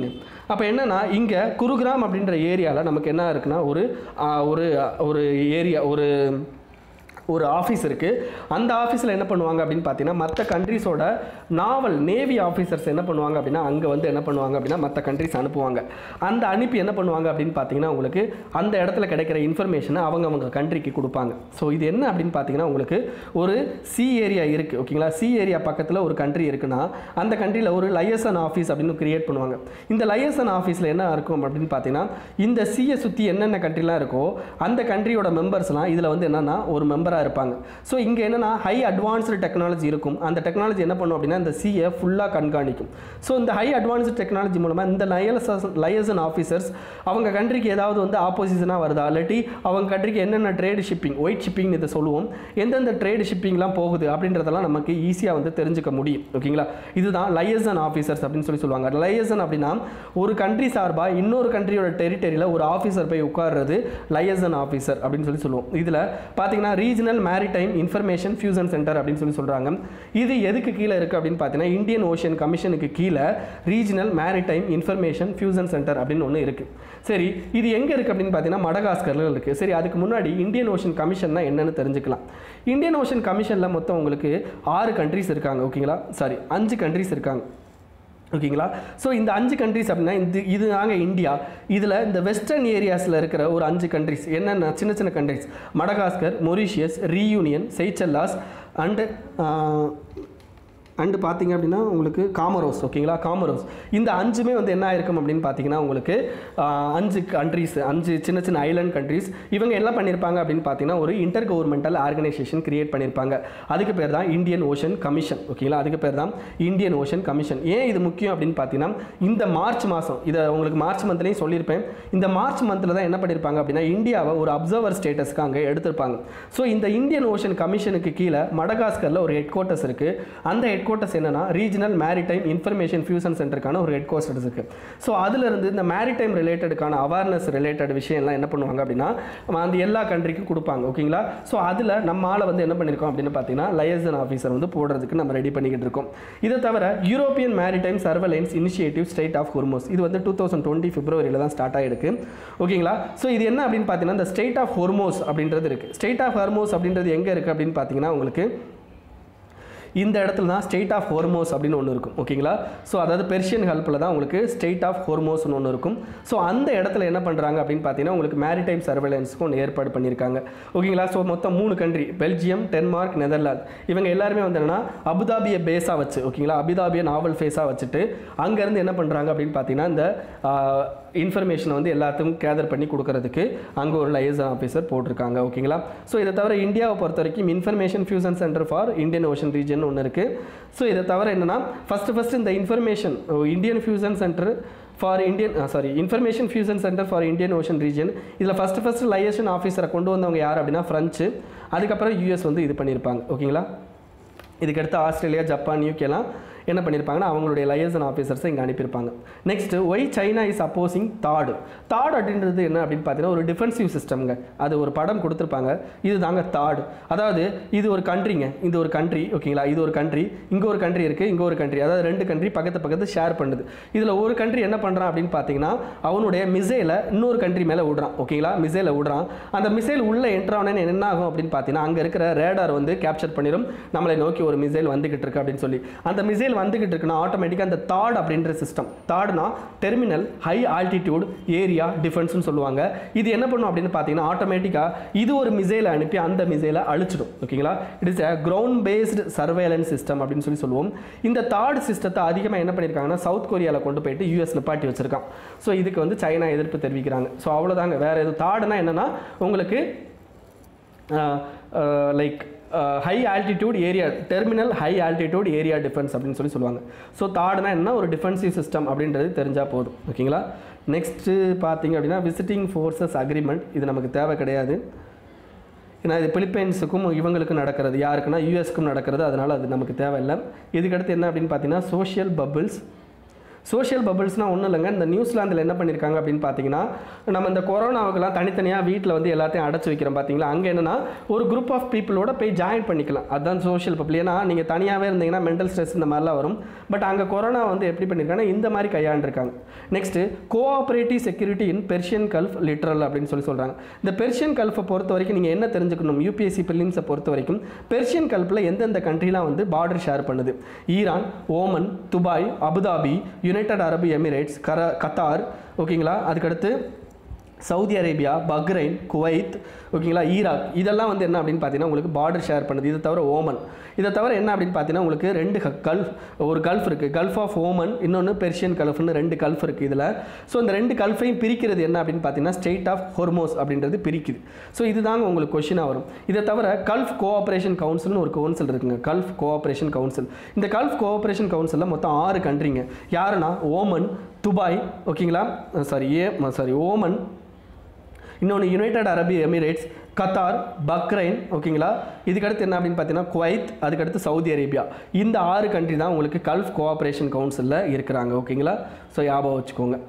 நெக்ஸ்ட் நானும் அப்போ கண்ட்ரின்னு சொல்லிவிட்டு உங்களுக்கு அபுதாபி, துபாய்லாம் சொல்லிட்டேன், சாரி. யுனைடெட் அரபு Emirates, Qatar, Bahrain, Kuwait, Iran, Saudi Arabia and ஓமனு, ஓகேங்களா, இவங்க தான் வந்து என்ன பார்டர் ஷேர் பண்ணுறாங்க. Next China issues white paper, இது நமக்கு தேவை கிடையாது. ஓகேங்களா? நெக்ஸ்ட் என்ன அப்படின்னு பார்த்தீங்கன்னா democratic unveil police reform bill, இதுவும் நமக்கு தேவையில்லை. இது யூஎஸில் வந்த ஒரு பில்லு, நம்மக்கிட்ட கேட்க மாட்டாங்க. Next international religious freedom IFR report, இது உங்களுக்கு கண்டிப்பாக வரப்போகிறது கிடையாதுங்க. ஏன் அப்படின்னு பார்த்தீங்கன்னா நம்ம கண்ட்ரியில் ரிலீஜியஸ் ஃப்ரீடம் அந்த அளவுக்கு இல்லை. இந்த சிஏஏ, ஜம்மு காஷ்மீர், இதை பற்றி ஆல்ரெடி உங்களுக்கு ஒரு மந்த்லி நியூஸ் பேப்பரில் எடுத்திருப்பேன். அது என்ன அப்படின்னு பார்த்தீங்கன்னா இது வந்து யூஎஸோட ஸ்டேட் டிபார்ட்மெண்ட் அவங்க வெளியிடுற ரிப்போர்ட்டு. இதில் என்ன அப்படின்னு பார்த்தீங்கன்னா உங்களுக்கு இந்த நம்மளுடைய Jammu and Kashmir citizenship amendment act, national register of citizen, இதன் மூலமாக அதுக்கடுத்து மாப் லிஞ்சிங், கவு விஜிலண்டிசம், இந்த பாபரி மசூதி சுப்ரீம் கோர்ட்டோட தீர்ப்பு, இதன் மூலமாக என்ன ஆயிருக்கு அப்படின்னு பார்த்தீங்கன்னா இந்தியாவில் உங்களுக்கான ரிலீஜியஸ் ஃப்ரீடம் அந்த அளவுக்கு இல்லை அப்படின்னு சொல்லி தான் சொல்லியிருக்காங்க. ஓகேங்களா? இது நமக்கு தேவையில்லாத தான், தெரிஞ்சுக்கோங்க, அவ்வளோதான். சிக்கிம், அதுக்கடுத்து திபெத் கன்வென்ஷன் 1890, இது நமக்கு தேவை கிடையாதுங்க. இதில் நமக்கு தெரிஞ்சிக்க வேண்டியது என்ன அப்படின்னு பார்த்தீங்கன்னா இந்த டோக்லா அப்படின்ற ஏரியா, டோக்லாம் அப்படின்ற ஏரியா அண்ட் நத்துலா பாஸ், ஓகேங்களா, அவ்வளோதான் தெரிஞ்சுக்கணுங்க. ஏன்னா இதெல்லாம் லொக்கேஷன் பேஸ்டு கொஷின் தான். ஓகேங்களா? இது மேலே இதில் வேறு கேட்குறதுக்கு சான்சஸ் கிடையாது. நெக்ஸ்ட்டு சிப்ரி அப்படின்றது என்ன அப்படின்னு பார்த்தீங்கன்னா உங்களுக்கு ஒரு இன்டர்நேஷ்னல் என்ஜிஓ. இந்த சிப்ரினா என்னென்னா Stockholm international piece research institute. இந்த பீஸ்ன்னு இருக்கா, அதாவது இவங்க என்ன பண்ணுவாங்க அப்படின்னு பார்த்தீங்கன்னா ஒரு கண்ட்ரியோட நியூக்ளியர் வார்ஹெட்ஸ் எவ்வளோ இருக்குது, ஆர்மமெண்ட்ஸ் எவ்வளோ இருக்குது, டிஸ்ஆர்மமெண்ட் எவ்வளோ பண்ணியிருக்காங்க, இன்டர்நேஷ்னல் செக்யூரிட்டி எந்த அளவுக்கு இருக்குது அப்படின்றத சொல்கிறதாங்க இந்த Stockholm international piece research institute. ஓகேங்களா? ஸோ இவங்க என்ன பண்ணுவாங்க அப்படின்னு பார்த்தீங்கன்னா உங்களுக்கு ஒவ்வொரு வருஷமும் இந்த மாதிரி எவென்ட்டெல்லாம் நியூக்ளியர் வெப்பன் இருக்குது, யாரெல்லாம் இப்போ நியூக்ளியர் வெப்பனை கம்மி பண்ணியிருக்காங்க, எந்தெந்த கண்ட்ரிலாம் வந்து இன்டர்நேஷ்னல் செக்யூரிட்டிக்கு த்ரெட்டாக இருக்குது அப்படின்ற மாதிரிலாம் இவங்க ரிப்போர்ட் வெளியிடுவாங்க. ஓகேங்களா? இந்த பர்டிகுலர் என்ஜிஓ வந்து 1966 ஒரு இண்டிபெண்டன்ட் இன்டர்நேஷனல் ஆர்கனைசேஷனாக வந்திருப்பாங்க. இவங்களுடைய முக்கியமான விஷயம் என்ன அப்படின்னு பார்த்தீங்கன்னா இந்த கான்ஃப்ளிக்ட், ஆர்மமெண்ட்ஸு, ஆர்ம்ஸ் கண்ட்ரோலு, டிஸ்ஆர்மமெண்ட், இதெல்லாம் ரிசர்ச் பண்ணுறதா இவங்களுடைய முக்கியமான இது. இதோட ஹெட் குவார்ட்டர்ஸ் எங்கே இருக்குது அப்படின்னு பார்த்தீங்கன்னா ஸ்டாக்ஹோமில் இருக்குது. ஓகேங்களா? இதில் முக்கியமாக என்ன அப்படின்னு பார்த்தீங்கன்னா உங்களுக்கு வேர்ல்டில் மொத்தம் 9 கண்ட்ரி, ஓகேங்களா, 9 கண்ட்ரியில் உங்களுக்கு நியூக்ளியர் வார்ஹெட்ஸ் இருக்குது. அதில் முக்கியமாக பார்த்தீங்க அப்படின்னா இந்த பர்டிகுலர் டைமிங் பீரியடில் லாஸ்ட் 1 இயரில் இந்தியாவும் சைனாவும் அதிக அளவில் என்ன பண்ணியிருக்காங்க அப்படின்னா நியூக்ளியர் வார்ஹெட்ஸை இன்க்ரீஸ் பண்ணியிருக்காங்கன்னு சொல்கிறாங்க. இதை தவிர என்ன அப்படின்னு பார்த்தீங்கன்னா நிறைய நியூக்ளியர் வார்ஹெட்ஸை ரிமூவ் பண்ணியிருக்காங்க. யார் அப்படின்னு பார்த்தீங்கன்னா ரஷ்யாவும் யுனைடெட் ஸ்டேட்ஸும். இதை தவிர வேர்ல்டில் அதிகமாக வந்து யார்கிட்ட வந்து நியூக்ளியர் வார்ஹெட்ஸ் இருக்குது அப்படின்னு பார்த்தீங்கன்னா ரஷ்யா ஃபஸ்ட்டு, யுனைடெட் ஸ்டேட்ஸ் வந்து செகண்ட். ஓகேங்களா? இந்தியா பார்த்தீங்க அப்படின்னா கிட்டத்தட்ட கம்மி தான். ஓகேங்களா? நம்ம பாகிஸ்தானை விட நம்ம கம்மியாக தான் இருக்கும். Nuclear states. இதை தவிர நீங்கள் தெரிஞ்சுக்க வேண்டியது என்ன அப்படின்னு பார்த்தீங்கன்னா new strategic arms reduction treaty. இதை பற்றி நம்ம ஆல்ரெடி பார்த்தாச்சு. இது வந்து லாங் ரேஞ்ச் கிரவுண்ட் பேஸ்டு மிசைல்ஸை வந்து என்னென்னா 2 பேர் வந்து கம்மி பண்ணிக்கணும் அப்படின்றது அந்த நியூ ஸ்டார்ட் ட்ரீட்டி. இதுக்கடுத்து INF ட்ரீட்டி. இந்த 2 ட்ரீட்டியுமே யாருக்கு இடையிலனா யூஎஸ்க்கும் ரஷ்யாவுக்கும் இடையில தான். இந்த 2 ட்ரீட்டியும் பற்றி ஆல்ரெடி நம்ம நிறையா பார்த்துட்டோம், அதனால் இதை பற்றி எடுக்கலை. ஓகேங்களா. நெக்ஸ்ட்டு யூஎஸோட உய்கர் ரைட்ஸ் பில்லு, இது நமக்கு தேவையில்லை. உய்கருங்கன்றவங்க சைனாவில் இருக்கிறவங்க. ஓகேங்களா. பட் அதுக்கு யூஎஸ் வந்து என்ன பண்ணியிருக்காங்க, ஒரு ரைட்ஸ் பில் கொண்டு வந்திருக்கான். Next கஃபா tax. கஃபானா என்ன அர்த்தம் அப்படின்னு பார்த்தீங்கன்னா, கஃபானா கேனா, ஜீனா கூகுள், ஏனா அமேசான், எஃப்னா உங்களுக்கு ஃபேஸ்புக், ஏனா ஆப்பிள். ஓகேங்களா. அதாவது இது எல்லாமே டிஜிட்டல் கம்பெனிஸ். இந்த டிஜிட்டல் கம்பெனிக்கு டேக்ஸ் போடுறதுக்கு பேர் தான் கஃபா டேக்ஸ். இந்த டேக்ஸை பர்டிகுலராக எங்கே போட்டிருக்காங்க அப்படின்னா ஃப்ரான்ஸ் தான் இந்த டேக்ஸை ஃபஸ்ட்டு என்ன பண்ணியிருப்பாங்கன்னா கொண்டு வந்திருப்பாங்க, கஃபா டேக்ஸ் அப்படின்றது. ஓகேங்களா. இவ்வளோ தாங்க. இதை வந்து அமெரிக்கா வந்து என்ன பண்ணுறாங்க அப்படின்னா இந்த 4மே எங்கே இருக்குன்னா அமெரிக்கா கம்பெனிஸ். இது அமெரிக்காவுக்கு அகேன்ஸ்டாக இருக்குன்னு அவன் பேசிக்கிட்டு இருப்பான். இதெல்லாம் நமக்கு தேவையில்லாத விஷயம். நமக்கு தெரிஞ்சுக்க வேண்டியது இதெல்லாம் இன்டர்நெட் பேஸ்டு வந்து உங்களுக்கு டாக்ஸஸாக இருக்குது. இந்தியாவில் இந்த மாதிரி இன்டர்நெட் பேஸ்டு டாக்ஸஸ் இருக்கா அப்படின்னு கேட்டிங்கன்னா எஸ் இருக்குது. நீங்கள் இதில் கஃபா டேக்ஸ் இன்னொன்று தெரிஞ்சுக்கணுங்க. கஃபா டேக்ஸுங்கிறது 3%, அதாவது டேக்ஸில் அவங்களுடைய ரெவன்யூவில் 3% பே பண்ணணும் அப்படின்றது தான். ஓகேங்களா. சரி, இந்தியாவில் வந்து என்ன அப்படின்னு பார்த்தீங்கன்னா உங்களுக்கு இந்த மாதிரி இருக்கா அப்படின்னு கேட்டால் எஸ், இந்தியாவில் என்ன அப்படின்னு பார்த்தீங்கன்னா முக்கியமாக 2 இருக்குங்க. ஒன்று வந்து ஈக்குவலைசேஷன் லெவி, இன்னொன்று வந்து என்ன சிக்னிஃபிகண்ட் எக்கனாமிக்ஸ் ப்ரெசன்ஸ் அப்படின்னு சொல்லிட்டு 2 டேக்ஸ் இருக்குங்க. ஈக்குவலைசேஷன் லெவி அப்படின்னா என்ன அர்த்தம் அப்படின்னா இந்த ஃபாரின் டிஜிட்டல் கம்பெனிஸ் இருக்காங்க பார்த்தீங்களா, அந்த ஃபாரின் டிஜிட்டல் கம்பெனினா இப்போ ஃபேஸ்புக்கில் என்னென்னா ஆன்லைன் அட்வர்டைஸ்மெண்ட்லாம் உங்களுக்கு வந்துகிட்டு இருக்கும். அந்த அட்வர்டைஸ்மெண்ட் மூலமாக என்ன பண்ணிக்கிட்டு இருப்பான், நிறையா ஏர்ன் பண்ணிக்கிட்டு இருக்கான். அந்த மாதிரி அவன் அட்வர்டைஸ்மெண்ட் கொடுத்தாங்கன்னா அதில் எவ்வளோ அமௌண்ட் வருதோ அதில் 6% வந்து என்ன டேக்ஸ் வந்து யாருக்கு பே பண்ணணும் அப்படின்னா இந்தியாவுக்கு பே பண்ணணும். அப்போ ஆன்லைன் கமர்ஷியல் ஆக்டிவிட்டீஸ், அந்த ஆன்லைன் கமர்ஷியல் ஆக்டிவிட்டீஸ்க்கு நீங்கள் என்ன பண்ணணும் அப்படின்னு பார்த்தீங்கன்னா 6% வந்து என்னன்னா நீங்கள் பே பண்ணணும். ஓகேங்களா. நெக்ஸ்ட் என்ன இந்த இதில் இன்னொன்று கொடுத்துருக்காங்க அப்படின்னு பார்த்தீங்கன்னா இந்த நியூ அமெண்ட்மெண்ட் என்ன சொல்லியிருக்காங்க அப்படின்னு பார்த்தீங்கன்னா இதை எக்ஸ்பேண்ட் பண்ணியிருக்காங்க இன்னமும். அது என்ன எக்ஸ்பேண்ட் பண்ணியிருக்காங்க அப்படின்னா ஆன்லைன் அட்வர்டைசிங் கம்பெனி என்ன பண்ணுறாங்க அப்படின்னா India by business that to not have taxable presence. அதாவது இந்தியாவில் வந்து நீங்கள் டாக்ஸபிள் ப்ரெசன்ஸ் இல்லை அப்படின்னா ஒரு எக்ஸாம்பிளுக்கு என்ன சொல்கிறேன் அப்படின்னா இப்போ கூகுளோட இந்திய தலைமையகம் அப்படின்னு ஒன்று இருக்குது. இதே இது நீங்கள் கிளப் ஃபேக்ட்ரின்னு ஒன்று கேள்விப்பட்டிருக்கீங்களா. கிளப் ஃபேக்ட்ரி அப்படின்றது என்ன, ஒரு ஆன்லைன் ட்ரேடிங் பிளாட்ஃபார்ம். இதோட ஒரிஜினல் இது வந்து இங்கே கிடையாது. பட் என்னன்னா அவன் வந்து இங்கே வித்துக்கிட்டு இருக்கான். ஓகேங்களா. இந்த மாதிரி வந்து என்னன்னா இந்தியாவிலேயே அவங்களுடைய பிஸ்னஸே கிடையாது, இந்தியாவில் அவங்களுடைய அந்த மெயின் பிரான்ச்சஸே கிடையாது. பட் பிஸ்னஸ் மட்டும் நடந்துகிட்டு இருக்குன்னா அவனும் வந்து என்ன பண்ணணும் அப்படின்னு பார்த்தீங்கன்னா ரெவன்யூ கொடுக்கணும், 2% வந்து ரெவன்யூ கொடுக்கணும் அப்படின்றத சொல்லியிருக்காங்க. ஓகேங்களா. இதுக்கடுத்து சிக்னிஃபிகண்ட் எக்கனாமிக் ப்ரெசன்ஸ் அப்படின்னா என்ன அர்த்தம் அப்படின்னா உங்களுக்கு அந்த அட்வர்டைஸ்மெண்ட், அதாவது என்னென்னா ஒரு அட்வர்டைஸ்மெண்ட் போடுறாங்க, அந்த அட்வர்டைஸ்மெண்ட் டார்கெட்டிங் இந்தியன் ரெசிடென்ட்ஸ். ஓகேங்களா. இந்தியாவில் இருக்கிறவங்கள டார்கெட் பண்ணி ஒரு அட்வர்டைஸ்மெண்ட் போடுறாங்க அப்படின்னா ஒரு ஆன்லைனில் இந்தியாவில் இருக்கிறவங்கள வச்சு ஒரு அட்வர்டைஸ்மெண்ட் நடக்குது அப்படின்னா அந்த ஆன்லைன் பர்சன், ஓகேங்களா, அந்த ஆன்லைன் பர்சன் அவங்களுடைய ஐபி அட்ரஸ் அவங்கெல்லாம் வந்து என்னென்னா இந்தியாவில் லொக்கேட் ஆகிருக்கு அப்படின்னா கண்டிப்பாக என்ன பண்ணணும் அப்படின்னா அதுக்கு டேக்ஸ் பே பண்ணணும். அதுதான் சிக்னிஃபிகண்ட் எக்கனாமிக் ப்ரெசன்ஸ் அப்படின்றாங்க. ஓகேங்களா. ஸோ இதுதாங்க இந்தியாவில் இருக்கிறது. இதுக்கடுத்து மதேசி பீப்புள் அப்படின்றவங்க நேபாளில் இருக்காங்க. அவ்வளோதான். இதை தவிர வேறு எதுவும் உங்களுக்கு தெரிஞ்சுக்கணும்னு அவசியம் இல்லை. Next Japan to rename island disputed with China. அதாவது 2 ஐலாண்டுக்கு ஒரு ஐலாண்டுக்கு இவங்க பேர் மாற்றிருக்காங்க. அதாவது என்ன ஐலாண்டுக்குன்னா செனாக்கோ ஐலாண்ட். ஓகேங்களா. ஜப்பானுக்கு அதில் பேர் செனாக்கோ ஐலாண்டு. இதே இது தைவானும் சைனாவும் அந்த ஐலாண்டுக்கு பேர் என்ன வச்சுருக்காங்கன்னா டயோஸ். ஸோ இப்போ என்ன பேர் மாற்றிருக்காங்க அப்படின்னா டொனோசிரோ செனாக்கோ அப்படின்னு செனாக்கு அப்படின்னு செங்காக்கு அப்படின்னு மாற்றிருக்காங்க. ஓகேங்களா. இதுக்கு முன்னாடி செங்காக்கு ஐலாண்டுன்னு இருந்தது, இப்போ டொனோசிரோ செங்காக்கு அப்படின்னு மாற்றிருக்காங்க. இது என்னென்னா இது எல்லாமே சவுத் சைனா சீல இருக்கிற ஒரு ஐலாண்டு தாங்க, சவுத் சைனா சீல இருக்கிற ஐலாண்டு. ஓகேங்களா. அந்த இருக்குது பாருங்கள் உங்களுக்கு தைவானுக்கு மேலே. ஓகேங்களா. தைவானுக்கு மேலே ஜப்பானுக்கும் தைவானுக்கும் இடையில இந்த ஐலாண்டு இருக்குது. ஸோ இந்த பர்டிகுலர் ஏரியாவை நீங்கள் தெரிஞ்சுக்கணும், செனாக்கு ஐலாண்டு அப்படின்றது. அவ்வளோதான். நெக்ஸ்ட் H1B விசாவை பற்றி பேசியிருக்காங்க, அது உங்களுக்கு தேவையில்லாத விஷயம். ஓகேங்களா. நெக்ஸ்ட் என்ன அப்படின்னு பார்த்தீங்கன்னா UN75 டிக்ளரேஷன். UN75 அப்படின்னா யுனைடெட் நேஷன் வந்து 75th ஆனிவர்சரி வந்து என்னென்னா இப்போ கொண்டாடிக்கிட்டு இருக்காங்க. அந்த ஆனிவர்சரிக்கு என்ன பண்ணுறாங்க அப்படின்னா அவங்க ஒரு சில அப்ஜெக்டிவ்ஸ்லாம் வெளியிடுவாங்க. ஓகேங்களா. அதுதான் டிக்ளரேஷன் அப்படின்னு சொல்லுவோம். அந்த டிக்ளரேஷன் எல்லாரும் ஓட் பண்ணணும். ஓகேங்களா. அந்த ஓட் பண்ணுறது பண்ண மாட்டேங்கிறாங்களா, இது வந்து உங்களுக்கு தேவை கிடையாதுங்க. ஓகேங்களா. UN வந்து ஆரம்பித்து 75 இயர்ஸ் ஆகுதுன்னா நீங்கள் யுனைடெட் நேஷனில் என்னென்ன ஆர்கனைசேஷன் இருக்குது அப்படின்றதான் தெரிஞ்சுக்கணுமே தவிர இதெல்லாம் வந்து உங்களுக்கு மெயின்ஸு கேட்க மாட்டான். இருந்தாலும் நான் என்னன்னு சொல்கிறேன். ஓகேங்களா. அதாவது அதில் என்ன இருக்குது அப்படின்னா ஒரு ஃப்ரேஸ் என்ன இருக்குது அப்படின்னா shared vision of A common future அப்படின்னு சொல்லிட்டு ஒரு ஃப்ரேஸ் இருக்குது அந்த டிக்ளரேஷனில். ஆனால் இந்த ஃப்ரேஸ் வந்து என்ன அப்படின்னு பார்த்தீங்கன்னா உங்களுக்கு சைனாவோட அந்த கம்யூனிஸ்ட் பார்ட்டியோட முக்கியமான விஷயம் என்னென்னா இதுதான். ஸோ இது அப்படியே இருக்கிற மாதிரி இருக்குது அப்படின்னு சொல்லிட்டு என்ன பண்ண மாட்டேங்கிறோம் அப்படின்னா சைன் பண்ண மாட்டேங்கிறோம். ஸோ அவ்வளோதாங்க, இதுதான், வேறு எதுவுமே இல்லை. ஓகேங்களா. இதில் என்ன அப்படின்னு பார்த்தீங்கன்னா இந்த 75th ஆனிவர்சரி அப்படின்றது ஃபஸ்ட்டு நமக்கு 1945 சான் ஃப்ரான்சிஸ்கோவில் ஒரு சார்ட்டர் வந்து சைன் ஆகிருக்கும். ஓகேங்களா. அதுதான் foundational treaty of United nation அப்படின்னு சொல்லுவோம். அந்த சார்ட்டர் வந்து இன்னும் இப்போ 75 வருஷம் ஆயிடுச்சு அப்படின்றதுக்காண்டி தான். ஓகேங்களா. இந்த 2020 அவ்வளோதாங்க. Next ASEAN states வான்ஸ் south China C tension. South China சீயில் இருக்கிற டென்ஷனை பற்றி ஏஷியான்ஸ் கண்ட்ரிஸ் வந்து வார்ன் பண்ணுறாங்க. அவ்வளோதாங்க. இதில் ஏஷியன் கண்ட்ரிஸ் என்னென்ன இருக்குது 10 கண்ட்ரிஸ் அப்படின்றது உங்களுக்கு தெரியும். இதில் என்னென்ன ஐலாண்ட்லாம் வந்து என்னென்னா சவுத் சைனா சீயில் இருக்குது. அந்த 9 லைன்னா என்ன அப்படின்றது தெரிஞ்சுக்கணும். பராசல் ஐலாண்ட், ஸ்பாட்லி ஐலாண்ட், இதை தவிர என்ன அப்படின்னு பார்த்தீங்கன்னா உங்களுக்கு சில ரீஃப்ஸ்லாம் இங்கே இருக்குது. ஓகேங்களா. அதோட நேம்லாம் கொடுத்துருக்காங்க. மனப்பாடம் பண்ணணும்னு அவசியம் இல்லை, பட் தெரிஞ்சு வச்சுக்கோங்க. ஓகேங்களா. இதை தவிர இன்னொரு ஐலாண்ட் பேர் கொடுத்துருக்காங்க, நத்துனா ஐலாண்ட். இந்த நத்துனா ஐலாண்டுங்கிறது இந்த மலேசியா இந்தோனேஷியா பக்கத்தில் இருக்குது. ஓகேங்களா. அதையும் தெரிஞ்சுக்கோங்க. அவ்வளோதான். இதெல்லாம் வந்து இப்படி தான் ப்ரிலிம்ஸ்க்கு இவ்வளோ தான் தேவை. ஓகேங்களா. இதுக்கடுத்து பாலஸ்தீன் இஷ்யூ இது நமக்கு தேவையில்லை. நான் ஆல்ரெடி இந்த பாலஸ்தீனை பற்றி பார்க்கும்போது உங்களுக்கு என்ன சொன்னேன்னா இந்த லொக்கேஷன்லாம் பார்த்துக்கோங்கப்பா அப்படின்னு சொன்னேன். ஸோ அந்த லொக்கேஷனை மறுபடியும் செக் பண்ணிக்கோங்க. அவ்வளோதான். நெக்ஸ்ட்டு குரூப் ஆஃப் 7, அதாவது G7 கண்ட்ரியை பற்றி பேசியிருக்காங்க. ஆல்ரெடி G7 பற்றி நம்ம பார்த்தாச்சு.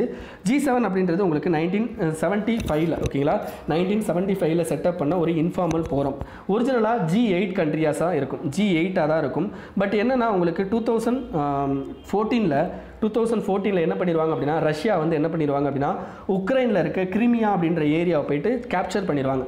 ஸோ இப்படி கேப்சர் பண்ணதுனால என்னன்னா மற்ற கண்ட்ரிஸ் வந்து இவங்களை இருக்கிறதுக்கு அப்ஜெக்ஷன் கொடுப்பாங்க.